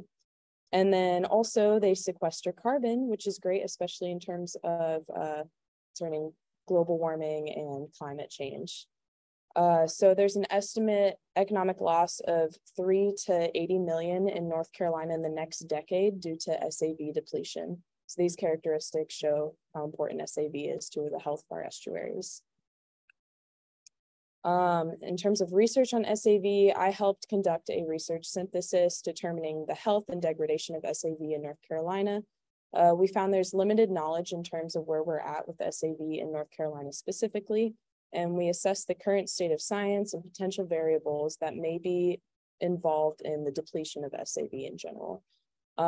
We did this and then used it to develop a framework for categorizing the mechanisms and prioritizing their importance relative to the apes in North Carolina, also known as the Albemarle Pamlico estuarine system. So we created this framework and then integrated it into an extension of an already developing economic framework so we can better prioritize our actions for improving SAV health in North Carolina. So here we have a map of SAV currently in North Carolina in our Albemarle Pamlico estuarine system. So this was created using data from the NCDEQ and the NCDMF. And it shows where SAV is continuous and patchy within the area. As you can see, it is mostly located on the sound side of the Outer Banks. And this is due to optimal depth and salinity in that area. But it could also be possible that anthropogenic activity and pollution near river mouths may be impacting the survival of SAV near the mainland shorelines. But a lot more research is needed to determine this. Although this shows locations of SAV, the NCDEQ hasn't been able to accurately map it over time to show the decline or potential causes of decline of SAV. And here we have our matrix that we created. So concerning previous research, as I said, something like this hasn't been created before. When talking about SAV health, there's a lack of a single source that really provides important information on each of their mechanisms and relationships to each other causing depletion of SAV. We aim to fix that by synthesizing this matrix to better understand the potential factors of SAV depletion in North Carolina specifically, and their overall magnitude of the problem to our location. SAV is heavily reliant on light availability in the water column, also known as light attenuation, or the decrease of light availability as you travel down the water column. And we use this as our primary variable for SAV health and success. So due to this, we determined that the primary mechanisms of SAV depletion were to be sedimentation and eutrophication, as you can see pictured. Sedimentation on the top picture is excess sediment in the water column, and then eutrophication in the bottom picture is excess algae growth in the water column. and both of these block sunlight from reaching the SAV. So North Carolina itself contains many non-point sources of pollution into our apes, causing eutrophication and sedimentation. Some examples are agricultural operations, which is a big one. Fertilizer runoff and animal waste runoff from that causes nutrient loadings. We also have a lot of urban development on our shorelines, and that causes stormwater runoff and wastewater and septic pollution. There's roughly 10,000 miles of rivers and streams that deposit directly into our estuaries, and anthropogenic activities are also evident through dredging and boat traffic. Along with these main mechanisms, there's many smaller mechanisms that come into play and can really exacerbate the effects of sedimentation and eutrophication. So here we made a diagram showing each of these relationships to each other of these smaller mechanisms. In terms of eutrophication, an increase in algal growth is often caused by nutrient and herbicide loadings, and this can also increase epiphyte prevalence. Epiphytes are non-parasitic plants that grow on another plant, and they typically have a relatively healthy relationship with SAV in normal conditions. But under eutrophic conditions, their growth increases a lot and they cause a thick crust on the SAV, which further blocks sunlight from reaching it. This also increases their disease susceptibility because phenolic acids, which are their natural defense against pathogens, decrease in high nitrate conditions and low light conditions. And this is even evident in North Carolina right now, as we've seen some wasting diseases found in eelgrass populations. In terms of sedimentation, increased sediment means increased turbidity, and this is often caused by erosion, anthropogenic activities, and transportation of sediment from rivers to the estuary. So areas closest to the coast are of most concern for that. This can also introduce toxic metals because they attach to the sediment particles. For example, sulfide is a phytotoxic compound, and it impacts plant growth, fitness, and overall ecosystem function. So in terms of trying to fix this problem, restoration is extremely costly relative to preserving current SAV populations.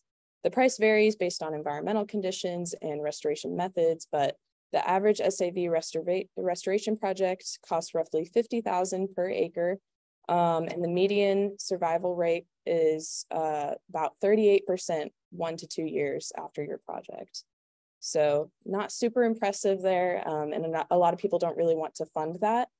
Monitoring and mapping of SAV is also very difficult because you need the right environmental conditions and it needs consistent funding. So overall, it's more cost effective to maintain current SAV beds before depletion becomes detrimental to our estuaries. And it's also useful to attack SAV depletion at its source, which we determined was nutrient and sediment pollution. So in conclusion, SAV is economically and environmentally important, and we're trying to stress how economically important it is as well, so we can try and get more funding for conservation of our seagrass beds. Eutrophication and sedimentation are determined to be the primary drivers of their decline, and there's a lot more smaller mechanisms that come into play that need to have focus as well. Conservation is much more cost effective than restoration, and we've provided now a singular source, hopefully for reference for further research into conservation of SAV.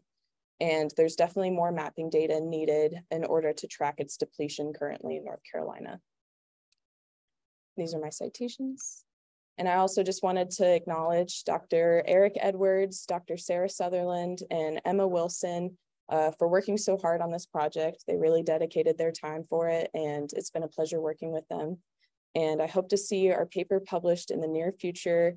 Eric just told me that it should be published sometime the next month. So we're excited about that. But it's going to be an extension publication to a publication on the economic importance of SAV.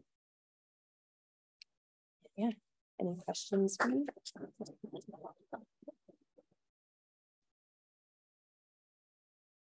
Yes.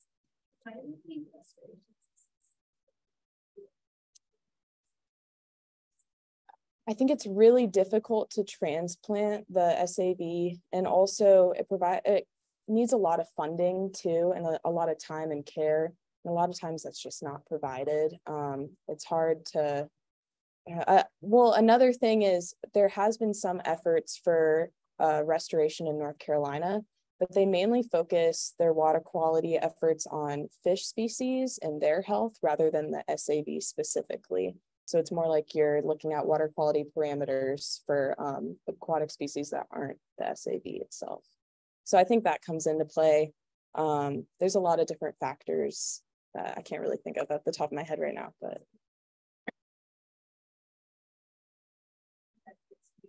I think so, yeah. As far as we saw data-wise, there were differing numbers quite a bit when it came to different water quality parameters. They're very sensitive because they, take in so many nutrients from the area and everything. So.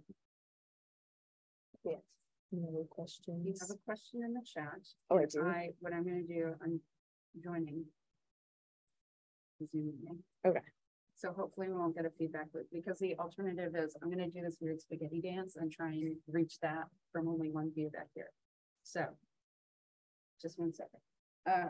While we wait, I'm going to say I appreciate your use of BioRender. Oh yeah. For mapping out that ecological underpinnings. Emma worked on that mostly. She really pulled that together, which was cool. So that's great. Credit to Emma Wilson. When your publication, this is also a great chance to remind all students and mentors, anytime you have a publication or a presentation or anything like that resulting from a minor project, please send me that kind of entry for our collective minors resume. I'm just building a collective resume of like all the deliverables that come through. Yeah, right. Let's see. All right. Oh, and I can't access the chat this time because I haven't joined in time. Okay. So we're going to do the spaghetti dance anyway. All right. All right. Am I? It'll be so dangerous.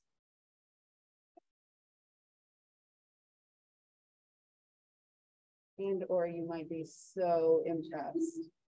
So close. All right. Come back with me. Maybe. Or I might never get to it. It's so close. All right.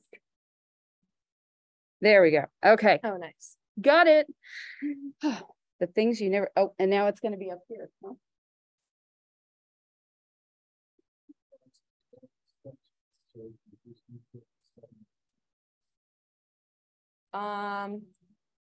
Well, probably attacking the sources of pollution that we know of. But obviously a lot of those are non-point, so it's very difficult to do that. That's a good question. Also, increasing our SAV beds would benefit the removal of nutrients in the estuary because, or excess nutrients, I should say, because that's part of their job. They love doing that. So I think it's kind of a give and take, but if you really try and restore or conserve these beds, they should be doing that process themselves and improving the estuary. In terms of methods specifically, not really sure, but awesome, that's my answer. Do you have any targeted goals for like where your who you should deliver this extension publication to inform policy? I think we're trying to deliver that to the NCDEQ or the state, just to try and create a conservation or restoration funding and really attack it, because we've done some conservation in the past, but like I said, it was focused on fish species. And I think really like showing them how economically important SAV is can really, I don't know, set a higher bar for SAV. It's kind of like not really in the know, nobody's really paying attention to it. But if we really like give it its attention that it needs, then maybe funding will follow. That's the hope for the publication. Awesome. Yeah. Thank you so much. Thank you. And thank you all for your patience as I did that dance.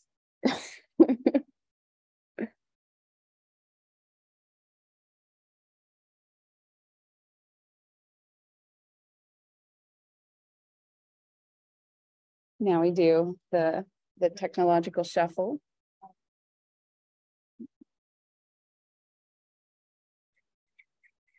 Esme.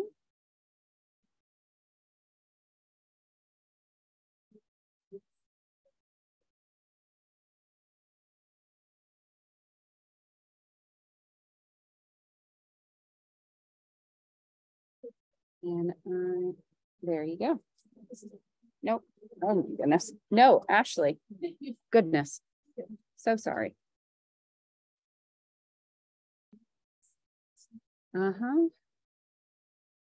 Ashley. It's thinking the right name, clicking the wrong name, as one does in this last week of classes. And I'm just going to click once, and now you're ready. Okay, thank you. All right, thanks, Ashley. All right, so hello everybody. Today we're going to be talking about bee diversity and fire in the Sandhills Game Land. Okay, so to start off, pollination is an essential ecological function, super important. In terms of humans, we obviously rely on pollen in general to pollinate our crops, whether that's by wind or by animal. And then plants themselves rely on pollination to complete their life cycle so they can reproduce. Unfortunately, pollinators are under pressure right now from that's like climate change, habitat destruction, land use change in general, pesticides, and a variety of other factors. So we know from past research that bees actually respond positively to prescribed fires, which is incredible. However, there are still a lot of gaps in that research. So the one that I would like to address today is how does time after burn impact bee abundance and diversity? So people like land managers will care about this because they want to know how often they should be burning their land if they want to increase abundance and diversity in their areas. In the study I've mentioned here, the burns were done in winter, so there's room to explore things like what if you burned in a different season or anything like that. So for our objectives today, the main objective of this project was to understand how time after a prescribed burn impacts bee abundance and diversity.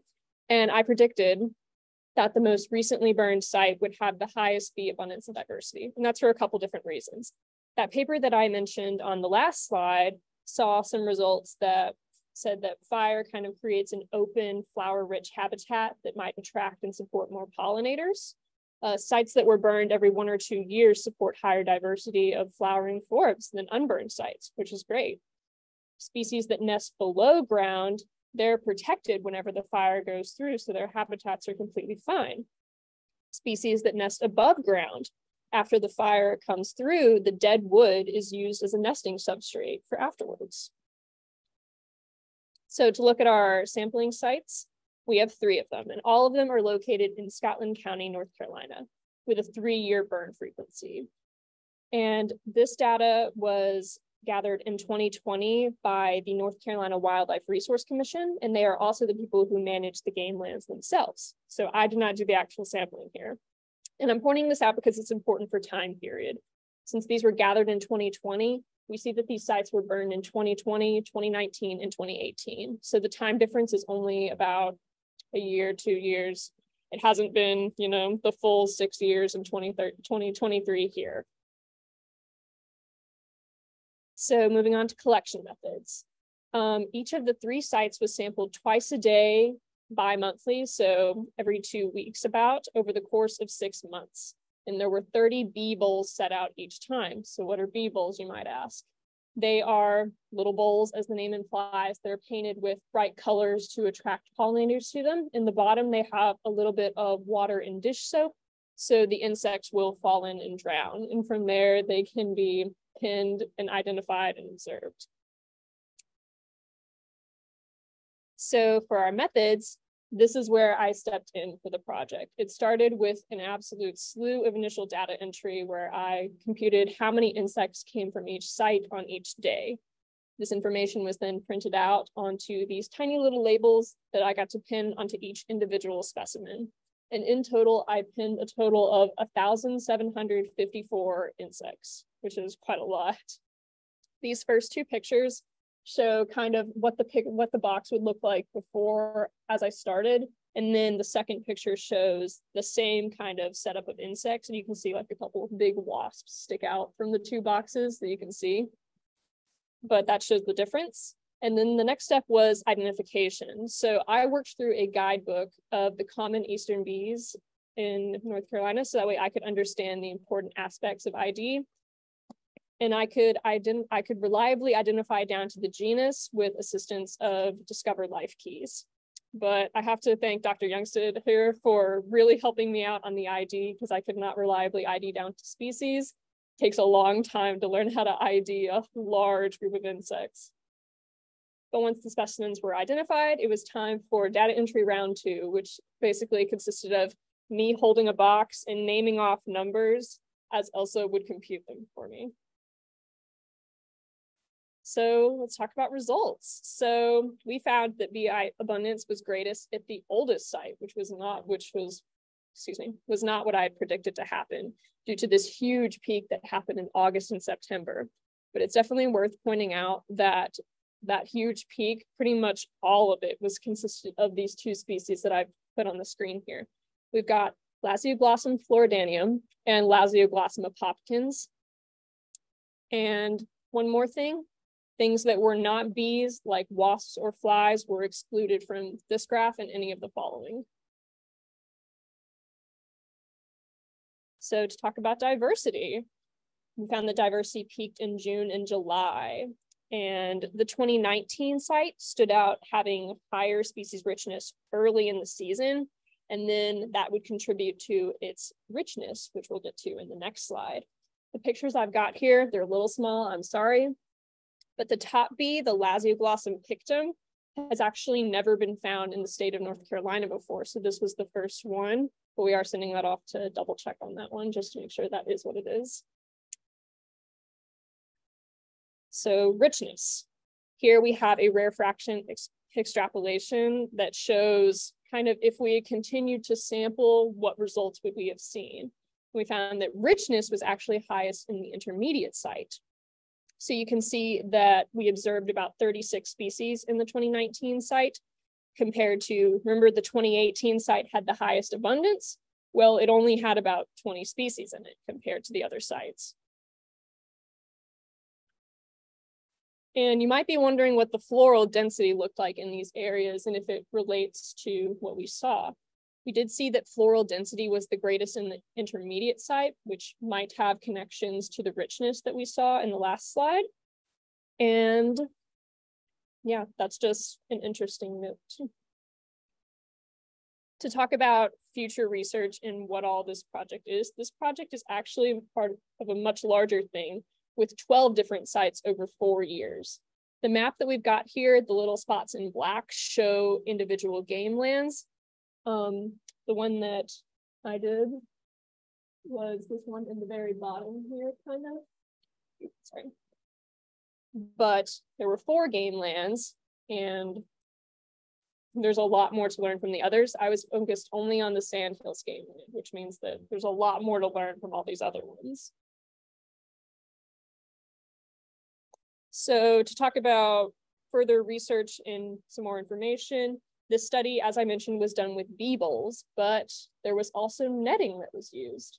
And bee bowls may not show the exact population composition. Whenever we use bee bowls, we caught a whole lot of Lasioglossum, like I said. I'm talking like hundreds of Lasioglossum per like 1 or 2 of another species. So are Lasioglossum just the most catchable, or are they really the most abundant? And hopefully future research using netting and in the other sites will give us an idea of if or if not that's true. Another thing to mention is specimen damage. So every once in a while I would open a box and there would just be a couple loose heads rolling around in it. And whenever you're identifying an insect, you need its head most of the time. So those insects could not be identified and had to be excluded from the count. And acknowledgements, thank you so much to Dr. Elsa Youngsted for all the identification and for being so incredibly patient with me. I appreciate that so much. And of course, the entire urban ecology lab. If you said hi to me whenever I walked in, I love you. And thanks to my friends for coming today.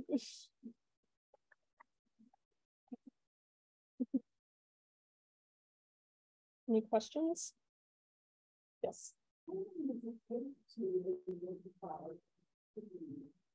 If you're me and you're not a pro, it takes about 10-ish minutes per bee. But for a real professional like Elsa, I think you told me once maybe an hour or so for like a whole box, or is it a little more?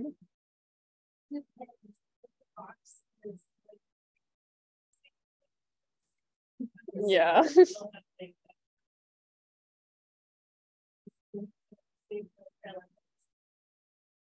Yeah, so it definitely differs. Yeah. Yeah. Luckily the wasp stuck out and it was easy to exclude those. Also, just for reference, this photo is a picture of the ones that had been identified. And you can see there's like 4 rows in here that are just loudly blossom forward to give a reference of how many you're looking at.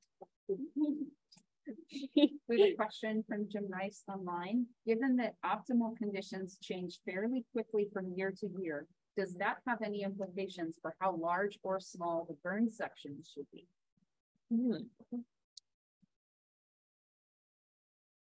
That one I'm actually not sure about, if I'm honest. I believe they burn kind of different areas from time to time around in the same game land, but not 100% sure. And in general, insects will travel. So even if the burns were in different locations, insects from the entire general area could still be falling into a certain bowl. Future research. Yes, for sure. I have a couple questions. So like about practice, do you ever, this is coming from like art world and not ecology world, but do you ever spritz with a fixative to like avoid loose heads? I never did or saw anything like that. And I know they could be repaired if you knew which head it came from. I heard good old Elmer's glue is a good move for sticking a head back on, potentially. I grew up in a house with a lot of spray fixative. I don't know what that says about my childhood. Or, okay, yes, and now we have that for posterity in a recording. Thank goodness. I was also curious.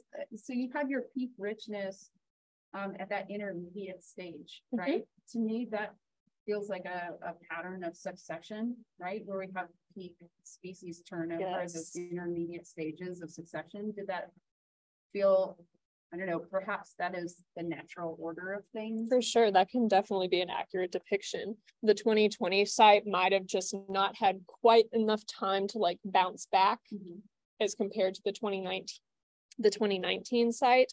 And then of course, 2018 seemed like maybe it was, they gathered a lot of like the really common species, had plenty of time to reproduce. That could have been what caused our results. Some sites might just have been, you know, different. I showed the floral density, but of course that's constantly changing. So yeah, so that gets back to your seasonal question too. Of course. And yes.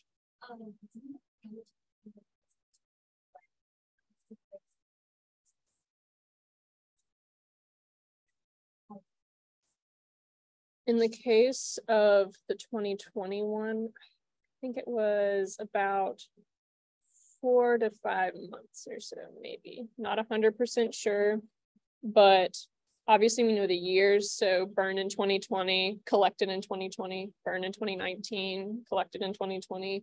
All these were collected in 2020. So we at least know like the big chunks of time, but I don't have the exact month for you, I'm sorry.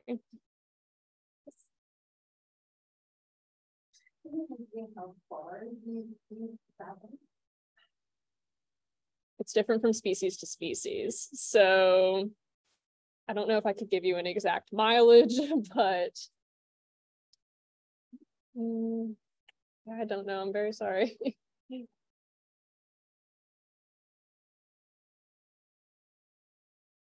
Yes. Yeah. We're good. Yeah. My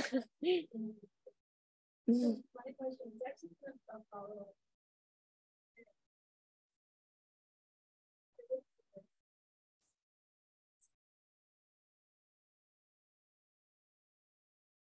The questions are actually our word use, but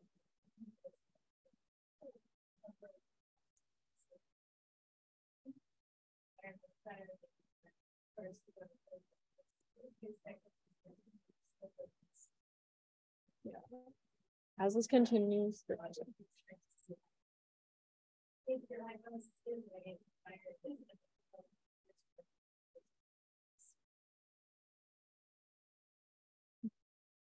yeah. In this, in the future, since we saw that the 2019 site was kind of doing the best in terms of richness, maybe immediately after a burn, specifically at that site, we would see some great abundance in diversity. But like you said, that one site, the site A that was most recently burned, maybe it was just bad. So maybe in a couple years, we'll see it continue to stay bad and know that even with time, maybe that site just wasn't that great. But as I mentioned, this is part of a much larger project with 12 sites over 4 game lands. So we'll have plenty of data in the future to work with. Awesome. Thank you so much.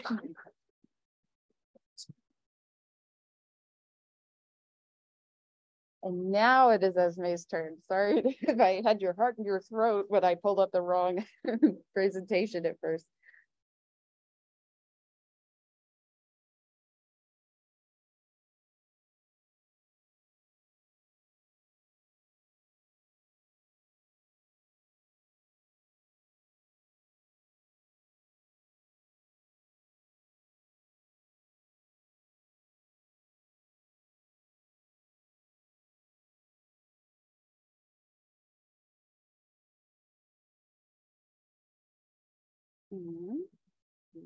Ready to go. All right. Right, so my project is also relating to bees, so a little bit of a bee theme going on here. Anyway, my name is Esme, and my project is focusing on Andrena barbara, or Barbara's minor, which there's a population that's on campus that we were primarily studying. So a little bit of background.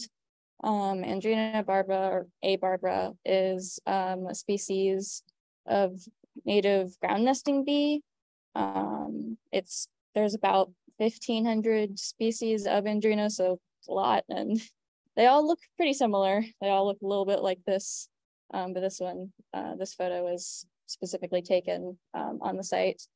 And the adult stage of this species is thought, thanks to our research, to occur sometime in mid to late February and like end around April. So they're pretty early pollinating species. They are important pollinators for a lot of early blooming plants.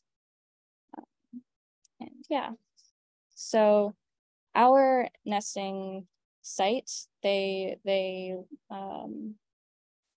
we're nesting in individual cells in the ground outside of Module 6 of the Varsity Research Building, primarily on the kind of right side of the building in that photo. There were a few on the left side, but not nearly as many. And so what we wanted to do was create a landscape design for the area that would benefit them rather than harm them, because initially there was a plan to lay sod over the area and that would have killed those bees. So that's not what we wanted.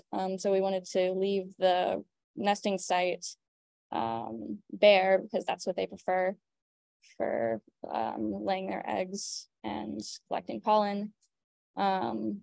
But then the left side would be a landscape design. But we also wanted to study the species, figure out what they were pollinating around the area currently, and also determine why they chose to nest there. So first thing we did was consult a lot of literature to see what members of the Andrena genus in general, but also our species specifically were pollinating. Some species of Andrena are specialists and only pollinate 1 or 2 plants, but our species thankfully is pretty general. We found that they appear to prefer especially like rose family, the genus, and also kind of coneflowers, things like that. But we weren't entirely sure, so that's why we also decided to do pan trapping or bee bowls, as was already kind of explained. We decided to select 8 random areas using GIS around the perimeter of the Varsity Research Building, and place pan traps there. We initially just used yellow and red for our colors, though later we found that a lot of bees were spotted on Bradford pear trees, which are around that area, and those flowers are white. So we decided to add white bowls and also construct stands in order to raise them up off the ground to see if they would be caught there, because we really weren't having much luck with the pan traps. And then we also did a lot of sweep netting around the perimeter. I can kind of explain it a little bit better here. The purple pink lines kind of represent the routes we took when netting for A. barbara, and then the blue dots are sort of randomly selected areas. We tried to do a lot of the kind of wooded areas around the building and close to the retention ponds, because we figured they would be over there. However, this part of our research was not as successful. We didn't capture any A. barbara in our traps. Although bycatch was present, mostly flies, wasps, those kind of things. So we figured that the pan traps were working. We just perhaps should have used white bowls from the beginning, I think, and we also should have used blue bowls or possibly like pink or purple bowls for reasons that'll be explained a little bit later. And then sweep netting also yielded mixed results. In just going around in the specific routes we had created, we only captured 2 bees. I forget how many times we did it. But then when targeting the bees, like finding them, pollinating specific areas, we were able to capture 10. And those 10 were actually used to conduct the next part of our research, which was swabbing the bees to see what they were pollinating. This part of the research is still sort of in process. We don't have all the data collected, but so far, at least 5 different types of plants have been found by analyzing the pollen samples with a microscope and comparing them to samples from plants collected around the area. So Pyrus, that's most likely the pine trees that are in the parking lot by the Varsity Research Building. And then Rosa, so a rose that's around there. Rubus, there's a blackberry bush. There's a few blackberry bushes that are around the Varsity Research Building, and as well as mulberries, just what Morris is. And then, oh no, Pyrus is my bad, Pinus is the pine trees. Pyrus is the Bradford pear. Confusion there. But anyway, that what's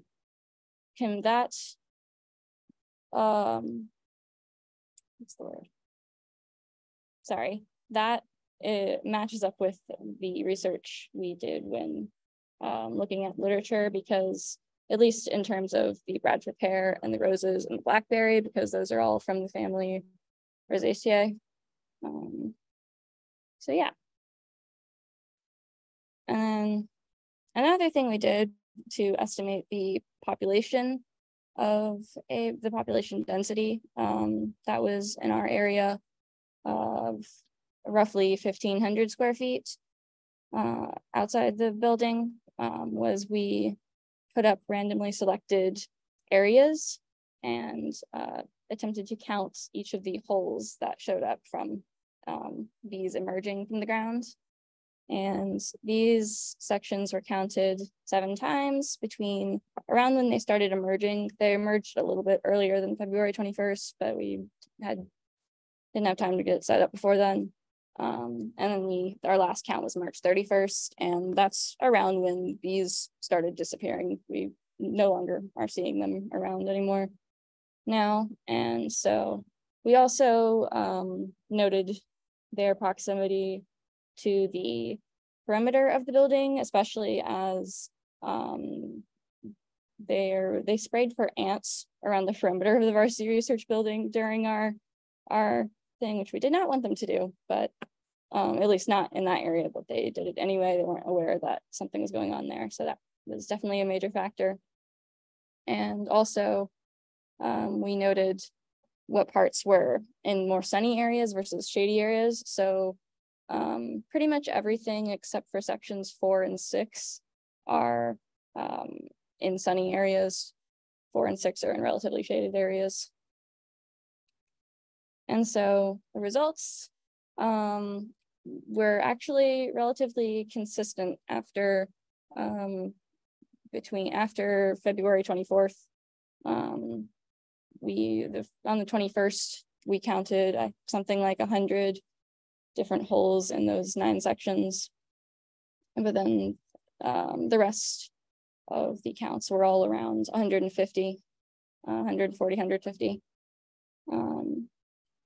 And then the average nest cells, by far the most was in section 3, which is in the center of our site. So that correlates with kind of the rest of our observations. Most of the density of the bees was in the center of the varsity research building nesting site, whereas the perimeters were not as much, which possibly suggests some sort of edge effect. We're not really sure.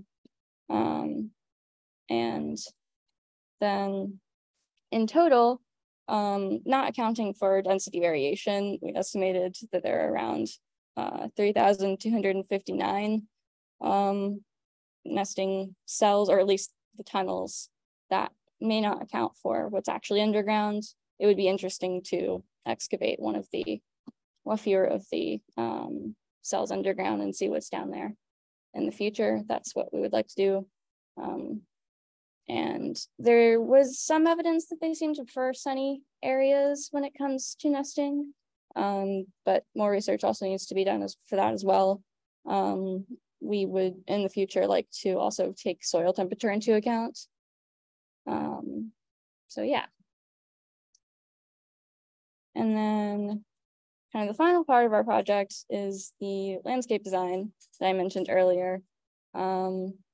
We came up with this sort of concept based on our research and also general opinion of the Department of Entomology and Plant Pathology. Here's some examples of what we're planning to include. We're also planning to include, well, next year, it would be really nice to get more of a pond area there, but for now we're planning on doing just a raised bog garden situation. And here's the final thing for it.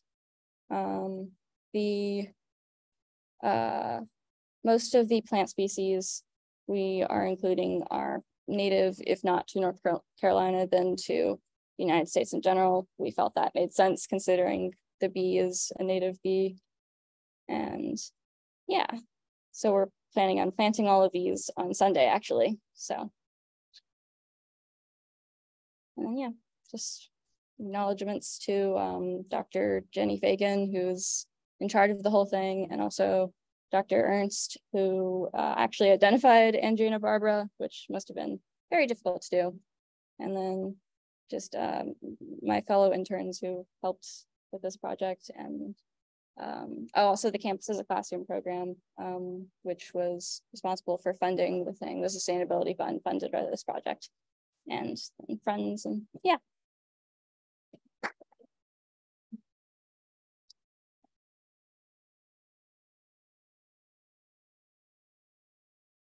Yes. So also, we were going to show that Brennan was on his students, and obviously lost in the film, so Possibly, yeah. But I saw that just above now.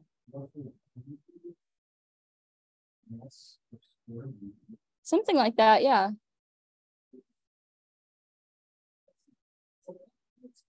Yeah, yeah. I thought it was interesting. But... Is have that much density. Why hasn't anybody developed some sort of that? Things are coming back rather than waiting like trying to capture them you probably get caught off of them. We're going back to the mess. So put something on the mess. Yeah.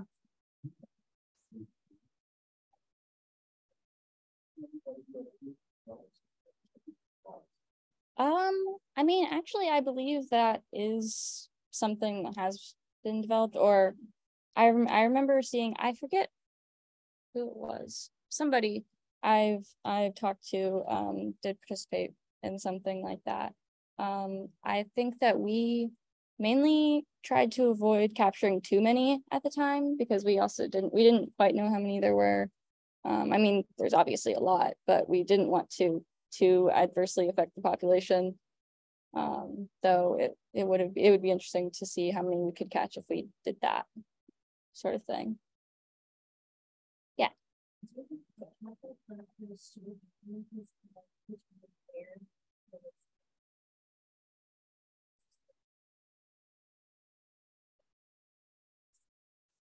Mm-hmm. I mean, I think there could be. It's hard to say for sure. There's also a bunch of other sites that are around this area. I know there's another site that has a lot of ground nesting bee activity on Centennial. There's a bit on Gorman. I've even heard somebody talk about them being close to the Rose Garden, like the little Rose Garden area off campus. So it would be cool to kind of expand our research and study those in the future. Jim Rice online asks, does rain complicate your emergence observations by obscuring holes? Right, yeah, that I forgot to mention that actually. That did probably obscure some of our data. That's why I think we saw a decrease in some holes. Because rain did in fact wash away quite a few and make it a bit hard to see unless we kind of dug around a little bit. And also our holes, the holes didn't take into account like what were the emerging bees from this season, and also if they were making any new holes. It's just, you know, they're holes. We don't know what that means necessarily, except that bee activity was there. Time lapse and drones in your future. Yeah, yeah, that would be interesting for sure. Yes. You mentioned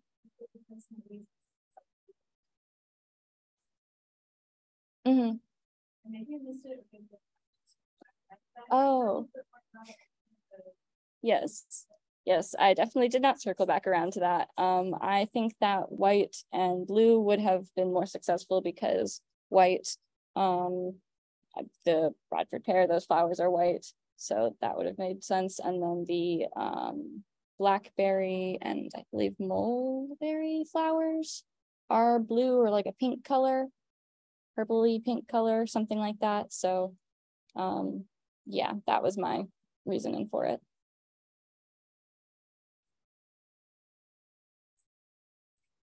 Yeah, that was something I had issue with when we were doing this. I think we used red mostly because that's what was primarily used, I think, by the U.S. Fish and Wildlife Services when we were trying to figure out how to do this. But yeah, insects don't see red very well, so that's definitely probably a factor. Thank you so much.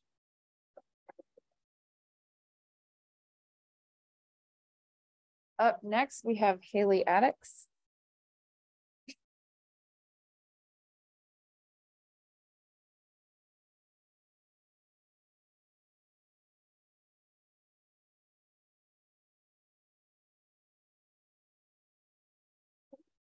Hey. Okay.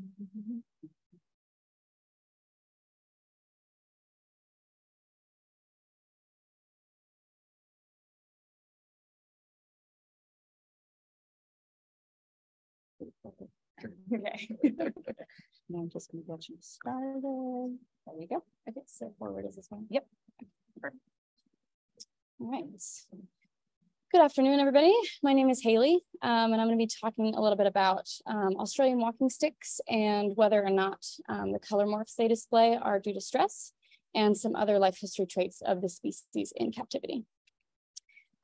So this is Extatosoma tyratum, also known as the giant prickly leaf insect, and many, many other names.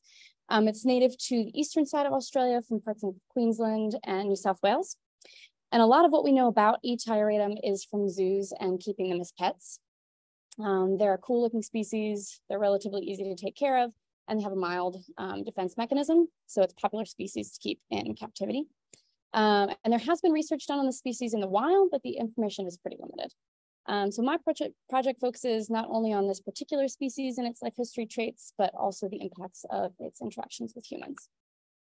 So we do know some about the life history stages of E. tyratum, and that it goes through a series of mimicry throughout its lifetime. In its egg stage, it has a mutualistic relationship with ants. The egg mimics an acacia or wattle seed, which is an Australian plant. Both the seed and the egg have a nutritious cap, which is attractive to the ants. So they bring them into their den and store them, which provides safety and warmer temperatures for the egg to incubate and also helps the species to disperse. In the first instar, it resembles a red-headed spider ant in both appearance and behavior. It typically runs along the ground to find new habitats and also to increase dispersal, which is unlike the adult behavior where they really stay in one place the whole time. Second and third instars are dark and mimic like the curled up edge of a senescing leaf, which is pretty cool. They're pretty hard to spot when they're that size because they really do look like the edge of a leaf. Then it goes through 5 to 6 molts before it reaches adulthood. And before that, like right in the last instars before that, they look like a smaller adult. And so in both of those stages, they can mimic a leafy tree branch like this. And also their defense posture resembles a scorpion. They curl their tail up and they bob it back and forth and they stick out their forelegs taut like scorpion pincers. So we also know that changes in color morphs are possible with this species, but it depends on the color of its surrounding foliage. But they have to be exposed to this color from hatching. And this phenotypic plasticity happens during development and is irreversible. We also think that the species is facultatively thalyticous, where in the absence of males, females reproduce via a type of parthenogenesis, where only female diploid offspring are produced, and it's asexual reproduction. In the presence of males, it's expected that females will mate and produce both male and female offspring from fertilized eggs. So we do know some about E. tyratum, but there are also gaps in what we know about its life history. So we don't know the proportion of eggs that hatch successfully. We don't know the rate of mortality in the first and second instars, which seems to be pretty high. We don't know the length of time between instars and how long it takes to get to the adult stage. We also don't know when secondary sex characteristics appear. We don't know the stress responses and behaviors. We don't know the rate that mating versus parthenogenesis occurs in a population, and how being in captivity versus being in the wild changes behavior, lifespan, fertility and fecundity, and overall fitness of the species. So,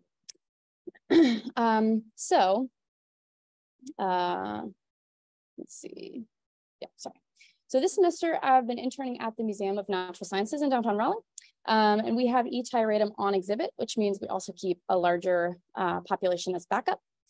So this project came about because in the exhibit enclosure, there are 2 adult females. One is a golden yellow, what we see is like a typical coloration, and the other is a dark chocolate brown. And this is a picture of the 2 females there. So we were worried that this adult was not in good health and that the darkening was an indicator that she was stressed. And we hypothesized that this could be due to kids tapping on the glass, or the temperature or the moisture level not being quite right, or maybe just due to age. But as far as I could find, this question has not been asked in literature. We don't know what the function of the variation in color morphs is besides camouflage. And I just found that different shades are a possibility. And people are really only interested in the concept for aesthetic reasons, not health reasons or fitness level of the individual. Also, the literature states that E. tyratum only reproduces parthenogenetically when males are absent. But since there are males present in both the backup and exhibit enclosures, I wanted to know if females were mating or not. So my predictions are that color morphs are not due to stress. And if they are, I would say that it was probably due to an increased level of disturbance, especially in the exhibit population versus the backup, because they get a lot of tapping on the glass. And also that females mate and offspring comes from fertilized eggs. So there should be males in every new generation. And there's actually evidence that females are mating. Here is a mating pair, and that lower picture is zoomed in on a sperm packet in the female's ovipositor. So for this experiment, I collected hatchlings from the larger populations, randomizing which ones were from the backup or the exhibit enclosure. I put half in a container covered with green paper, and that served as my control, and the other half into a container covered with brown paper that served as the treatment group. The idea being that individuals exposed to a darker environment would turn a darker color morph. The enclosures were identical in every other way: the temperature, humidity, light intensity and schedule of light, the type of substrate and type of food, and the amount of water we gave them. So there was actually a high rate of mortality among the first instars. I originally collected 8 for each enclosure, but in the first few days, some of those died.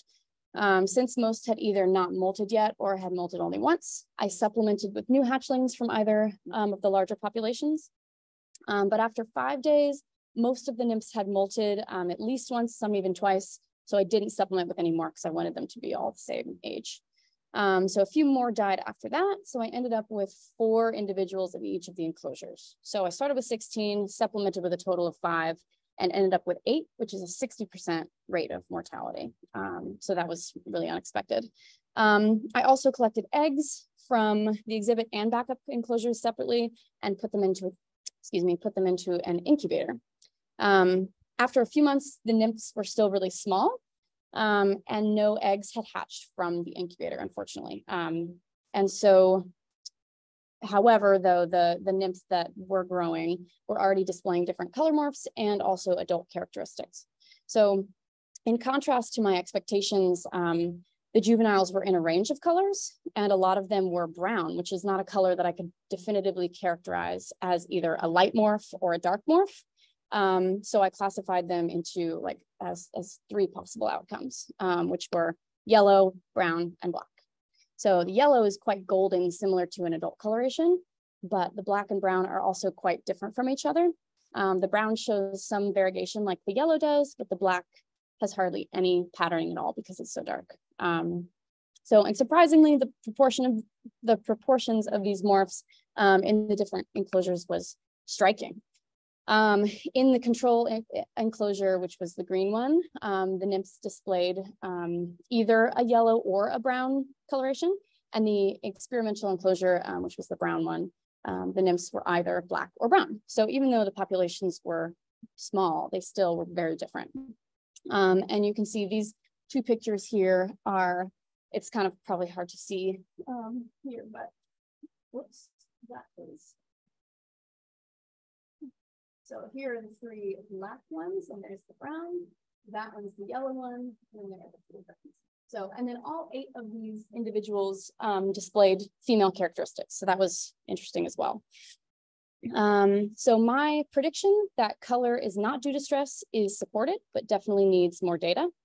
And my prediction about mating in the population is inconclusive with the data that I have now. So this was a smaller sample size than I wanted to work with, but the results for color morphs were actually surprisingly strong. So for statistical analysis, we used a Wilcoxon rank sum test, also known as a Mann-Whitney U test, to interpret the results. This test produces a p-value like a t-test, but it doesn't assume that the sample population is normally distributed. And my population was too small, so I would have violated the t-test assumptions. So I used a numerical scoring as a proxy for increasing melanization. So 1 for yellow, 2 for brown, 3 for black. And the test produced a p-value of 0.06. So that's not significant. It's above the alpha cutoff, but it is really close to that cutoff. So that it shows that there really is a statistical trend here, that individuals are darker in the brown enclosure. And either way, I would take a p-value with a grain of salt for this project because my population was so small anyway. And so the other thing is that since no eggs hatched and my nymphs didn't reach adulthood, I can't definitively conclude anything about the ratio of males to females in the population because we don't know if these individuals are female or if they just haven't developed male characteristics yet. Even though the statistical test produced technically a non-significant value, it's pretty clear to me that color morph does not indicate stress. However, doing the research and asking this question made me realize the importance of knowing animals' stress responses. If we're rearing animals in captivity in order to release them back into the wild as part of a conservation project, we need to know how their upbringing in the presence of humans might affect their success in the wild. So this kind of research has certainly been done on mammals and animals we would consider to be sentient, but it's worth researching to see if we may be wrong about animals that are commonly viewed as like less complex than mammals. Since these results show trends but not significance, I would like to continue this experiment and repeat it in order to gather more data and get some long-term data that's a bit more conclusive about male to female ratios. And I would also like to know if nymphs lighten with age because a lot of adults are yellow and a lot of the nymphs that I had were like a brown or a dark brown. And that could easily be determined by extending the study.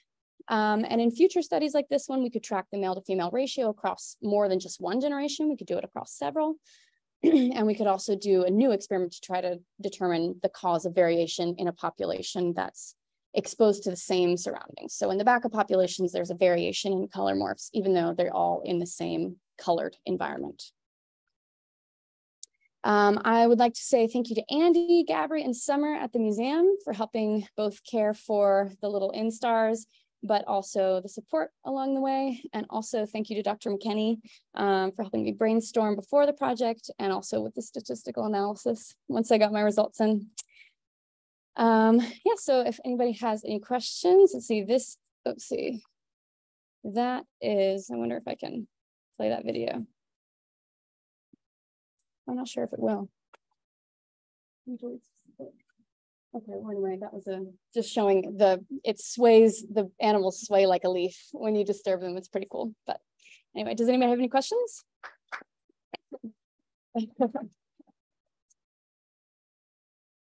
Yeah. About the genetics, and the early just the change in organization level, or could there be some genes involved? Could be. So something I didn't have time to talk about at all, but it is related to the project, is there's also a lichen morph. So if you expose the animals to like a lot of lichen on the tree branches, they turn, you can look it up, it's like, they really look like a piece of lichen. They're like mint green and black kind of stripes. However, they do think that that's a subspecies. So if I were to expose these ones, even for several generations, they probably would never show that coloration. So definitely could be a genetic thing. The other thing is that I didn't mention is that the phylogeny of this, these, not just this species, but related species like this is not very well known. So it could be a genetic thing for sure. Yeah. Yeah. Yes. I was curious about your lack of hatching in the incubator. Is the incubator like normally used for hatching, or is there any parental care that the eggs might depend on? So they do have that mutualistic relationship with ants, but it doesn't previous research has shown that it's not necessary for them to hatch because the ants do eat that cap off the egg, but it just wasn't enough time. They typically are dormant for several months, and they can be dormant for like up to a year or whatever. So yeah, it just wasn't enough time. But yeah. Did somebody else have another question? Yeah. Okay.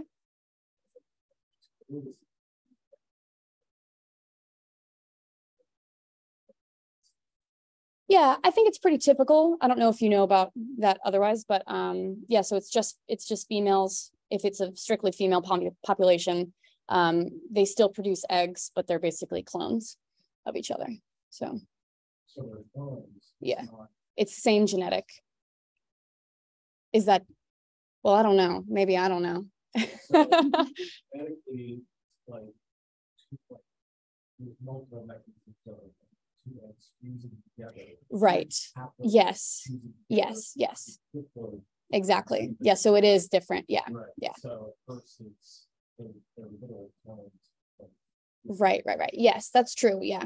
No, so I didn't really get into that. Yeah, it's just something that has been researched in some papers, like I think it's Burke and Bondieransky that do kind of some look into that, but it doesn't seem like these populations are following that actually. If there are more females in this population, even though there are males present. But if most of the offspring is female, then that doesn't necessarily align with that.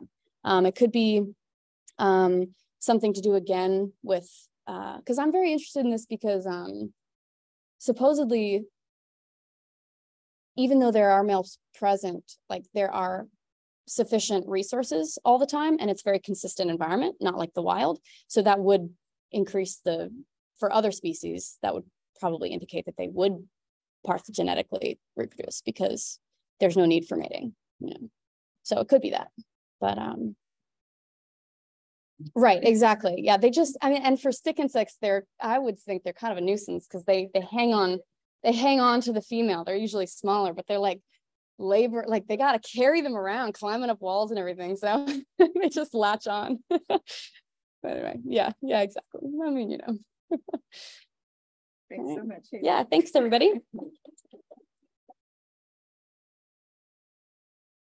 And last, technological, transition. Join me in welcoming Amanda Hofmann.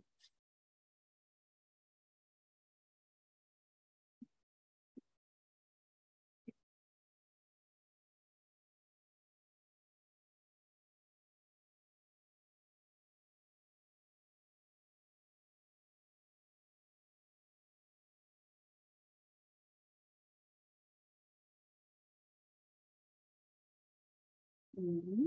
There you go. Okay.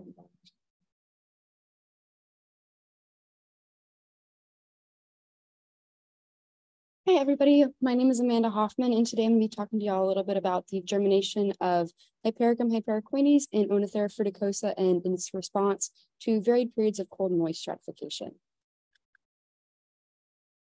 So before I get into my research, I want to give a little bit of background information. So the Southeast, which is this area in like the light blue in the lower right corner of this map, was historically characterized by frequent disturbance, and this was primarily in the form of anthropogenic understory fires, and they occurred roughly, depending on the literature you read, it's 1 to 6 or 0 to 10 years.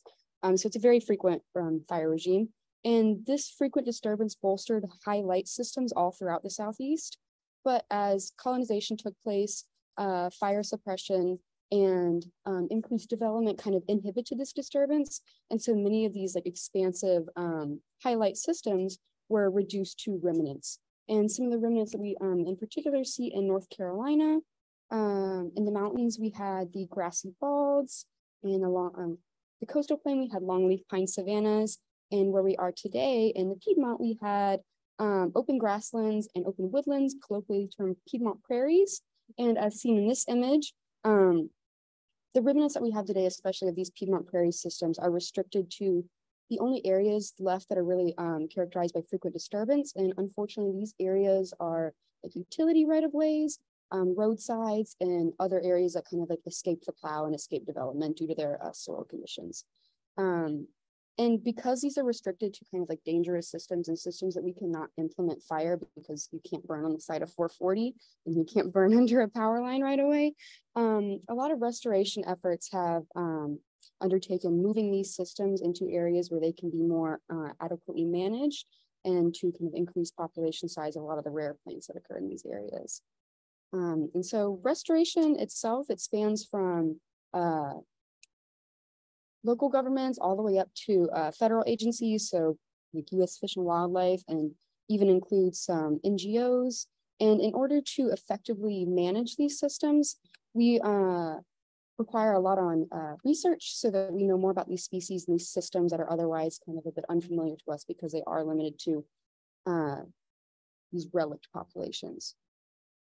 And so that kind of takes us into like where my research starts. So my research is based off of my mentor's dissertation. So my mentor, Erin Eichenberger, did one part of her dissertation on a prairie plant recruitment study. And in her study, she had two groups of species. They were either highlight required species or they were generalists. And the seeds were sown directly into the soil for both species per horticultural recommendations. And throughout her treatments, we saw no germination of two species, Oenothera fruticosa and Hypericum hyperaquates. And that kind of leads into my research. So I wanted to know whether or not this lack of germination was due to a natural low viability of the seeds due to low maternal investment, or if it was something different, like a need for a different method to break the natural dormancy that they were in. So a little bit more about these seeds that I use in my study. So Oenothera fruticosa is an identified high light specialist. So it means it cannot occur in where there's any like canopy cover. It needs to be in these high light systems. And per literature, it's also associated with Piedmont prairies. And the seeds are also very small and angular. There's a picture here of it next to a dime. So you can see how minuscule they are. And then Hypericum, which was the other species that did not germinate, is a generalist species. So it can occur in these highlight systems as well as in a bit more like open forest. So there is some shade, like partial shade, but it's not fully closed. They have also been identified as a weak association with Piedmont prairies. And the seeds are also small, but they are shaped differently. They're going to be more oblong. And so why exactly did I choose cold moist stratification as opposed to like gibberellic acid treatment or scarification? Well, first off, findings in similar systems, while not the same, Midwestern prairies have concluded that cold moist stratification is very useful for a lot of their herbaceous perennials. And also many wholesalers of native herbaceous perennials recommend cold moist stratification to break dormancy of their seeds. And kind of the mechanisms of cold stratification. So all these plants are going to have a way to inhibit germination until it's ecologically efficient for them. And the plants that are going to respond well to cold moist stratification are going to have a period of cold followed by warm temperatures and light in order to break this period of dormancy and initiate germination. So for my experiment itself, we had the two species. There was 400 seeds total per species, and they were separated into 100 seeds per treatment into these 4 treatment groups. So I had cold stratification periods of 2 months, 1 month, 2 weeks, and then a control that received no cold stratification. And for each of these treatments, there were 4 Petri dishes that were placed into kind of like general Tupperware containers for easy transport. And in these 4 dishes, I had, or in each dish, I had 2 layers of blotting paper, and they were also wrapped in parafilm to conserve moisture, because that's the moist part of cold moist stratification. And then so after they had been in the cold moist stratification for their specified periods of time, they were then transitioned to the growth chambers at the phytotron to undergo the germination experiments. So the temperature regime for my growth chamber was a fluctuation between 25 degrees Celsius and 16 degrees Celsius for day and night temperatures.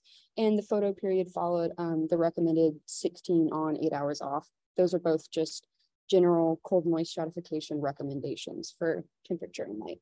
And then every week I monitored for moisture levels I also rotated the trays under the lights so that there was no confounding variables with issues with the lights per se. And then I recorded germination data as well. And this data led to my results. So unfortunately, we had no seeds of Hypericum hypericoides germinate. 33% of the 400 seeds of Oenothera fruticosa did germinate though, but in all dishes, there was substantial fungus growth within the Petri dishes. But I did, after the fact, take each dish under a dissecting scope and kind of check through the fungus and were rummaging to make sure there was no germination that I may have missed or any seeds that may have died, and I just didn't notice until they became overtaken by the fungus. And then to kind of like visualize my results, overall, we saw germination was highest for the 2-month and 1-month treatments. So we had 11% in both of those, and then it tapered off for the 2-week in controls. So we did see some evidence that longer periods of stratification were useful for Oenothera. And then if we look at time series data, however, this is very interesting, at least to me, you see that in the first 2 to 3 weeks, you have increased rates of germination. And then as it like time goes on, it eventually like plateaus and there's no more germination around weeks 3 to 4. And then it starts to pick back up, but due to time, I wasn't able to really look at this longer to see if there was some type of cycle that was occurring. That would be something I would like to explore if I had more expansive time range. And then if we look at kind of all of this data together, we can see another interesting point to where even though the 2-month and 1-month treatments had the same overall 11% germination results, we see that they started at varying times, but they did eventually meet and catch up. And we also see kind of just either a plateau or almost like linear like increase of the 2 weeks in control models. And if I had more time as well, I would have liked to see if these 2 weeks in control groups also met with the 2-month and 1-month groups. And so the significance of my research overall, mainly for restoration efforts. So prior to this, there was no data on the germination requirements of these 2 species. And so for restoration efforts, individuals need to know the appropriate time to sow seeds based on periods of last frost, as well as implications around climate change. So as we remember in like February, we had like a week of really warm temperatures followed by our usual February temperatures. So if we take that and kind of like look back at that time series data to where germination was greatest within that 1 week period, if we had another like instance like that, you could have the seeds germinate in that 1 week and then another like cold spell and just kill them all off, and you'll have really low rates in the population. And then also there are horticultural uses, which I'm also, my minor is horticulture, so it's kind of fun to me. So both species within the same genus, so there are other Hypericums and other Oenotheras, are used commonly in horticulture. And if we look at Oenothera specifically, Oenothera, I believe it's Oenothera biennis, is used very commonly as a primrose in horticulture, but it is a biennial species, so it completes its life cycle in 2 years and then dies out. But Oenothera fruticosa, however, is a perennial, so it comes back every year. It also has an evergreen basal rosette, so it kind of leaves like an evergreen ground cover almost. So this would add just another horticultural use for native plants, which is really important for places like the botanical garden as they have like their native plant cells, and for just kind of like bolstering like the amount of natives that are used in our landscape and just kind of give people more accessible options in their gardens. And then limitations with my study. So I wasn't able to look to see if there was other treatments of Hypericum hypericoides that may have been useful. So other things like I could have potentially looked at, because they do occur in fire maintained systems, we could have looked to see if treatments of carotenoid, which is a growth regulator that is produced from the burning of plant material that can induce germination in specific species. So that may have been something that could have caused Hypericum to germinate. There was also, I don't have it listed, but there was also the potential for, since it was a generalist, it could have not responded well to kind of the like higher light treatment that I was like giving for Oenothera, since that was kind of like the limiting factor species. So it might just not have liked the light regime that I gave it. I also had a limited time frame, one to conduct stratification, and also limited time in the growth chamber to see if I had any like cycles within my data, or to see if Hypericum just took a bit longer to germinate. Interesting in the literature as well, I found that seed shape can also influence time to germination. So angular seeds, so if you remember I mentioned that Oenothera had angular seeds, those have been reported to germinate quicker, and Hypericum, which is kind of those like oval shaped seeds, very smooth.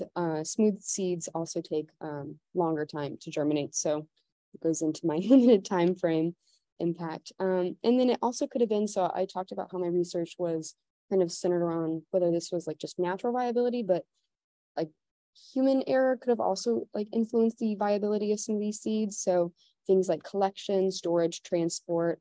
There's also been data in literature about how certain seeds respond well to increased time in storage. So that could have been another factor that influenced my results. So if I had more time, I would have loved to explore some of these alternatives.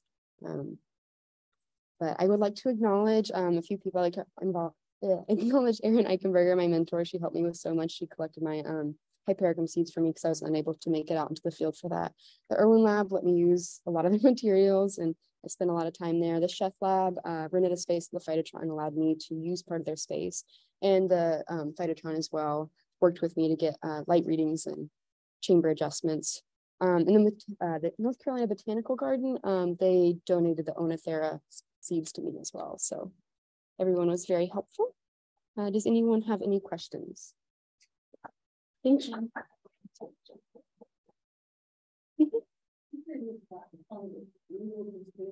Mm-hmm.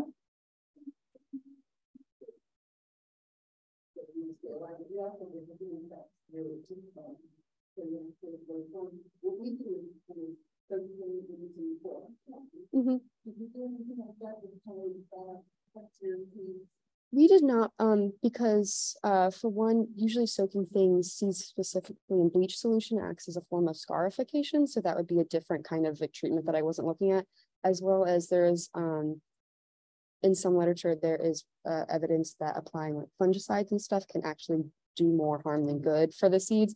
I had the same question, but it didn't seem to affect them too much because I did also see seeds pushing their little like radicals and their like cotyledons through the fungus. So I was like, you go, you could do it. Any other questions? Mm-hmm.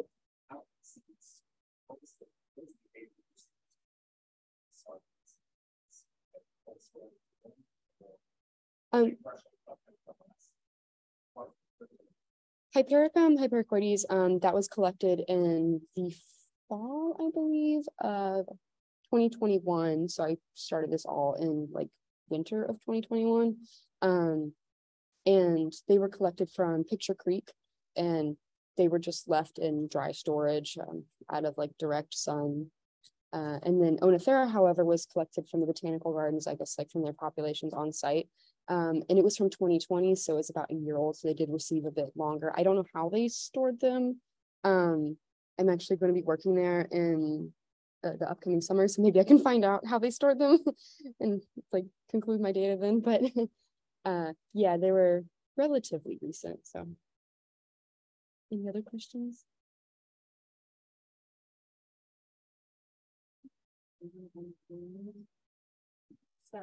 Okay, cool. Very cool. Okay. Thank you so Okay, much. thank you.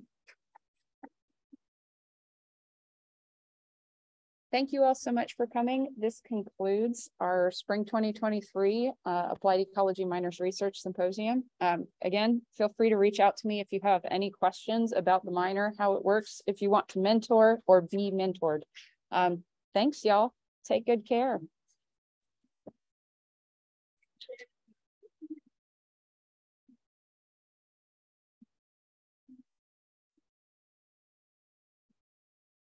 Thanks, everybody. Thanks for joining us online, Erin and Jim.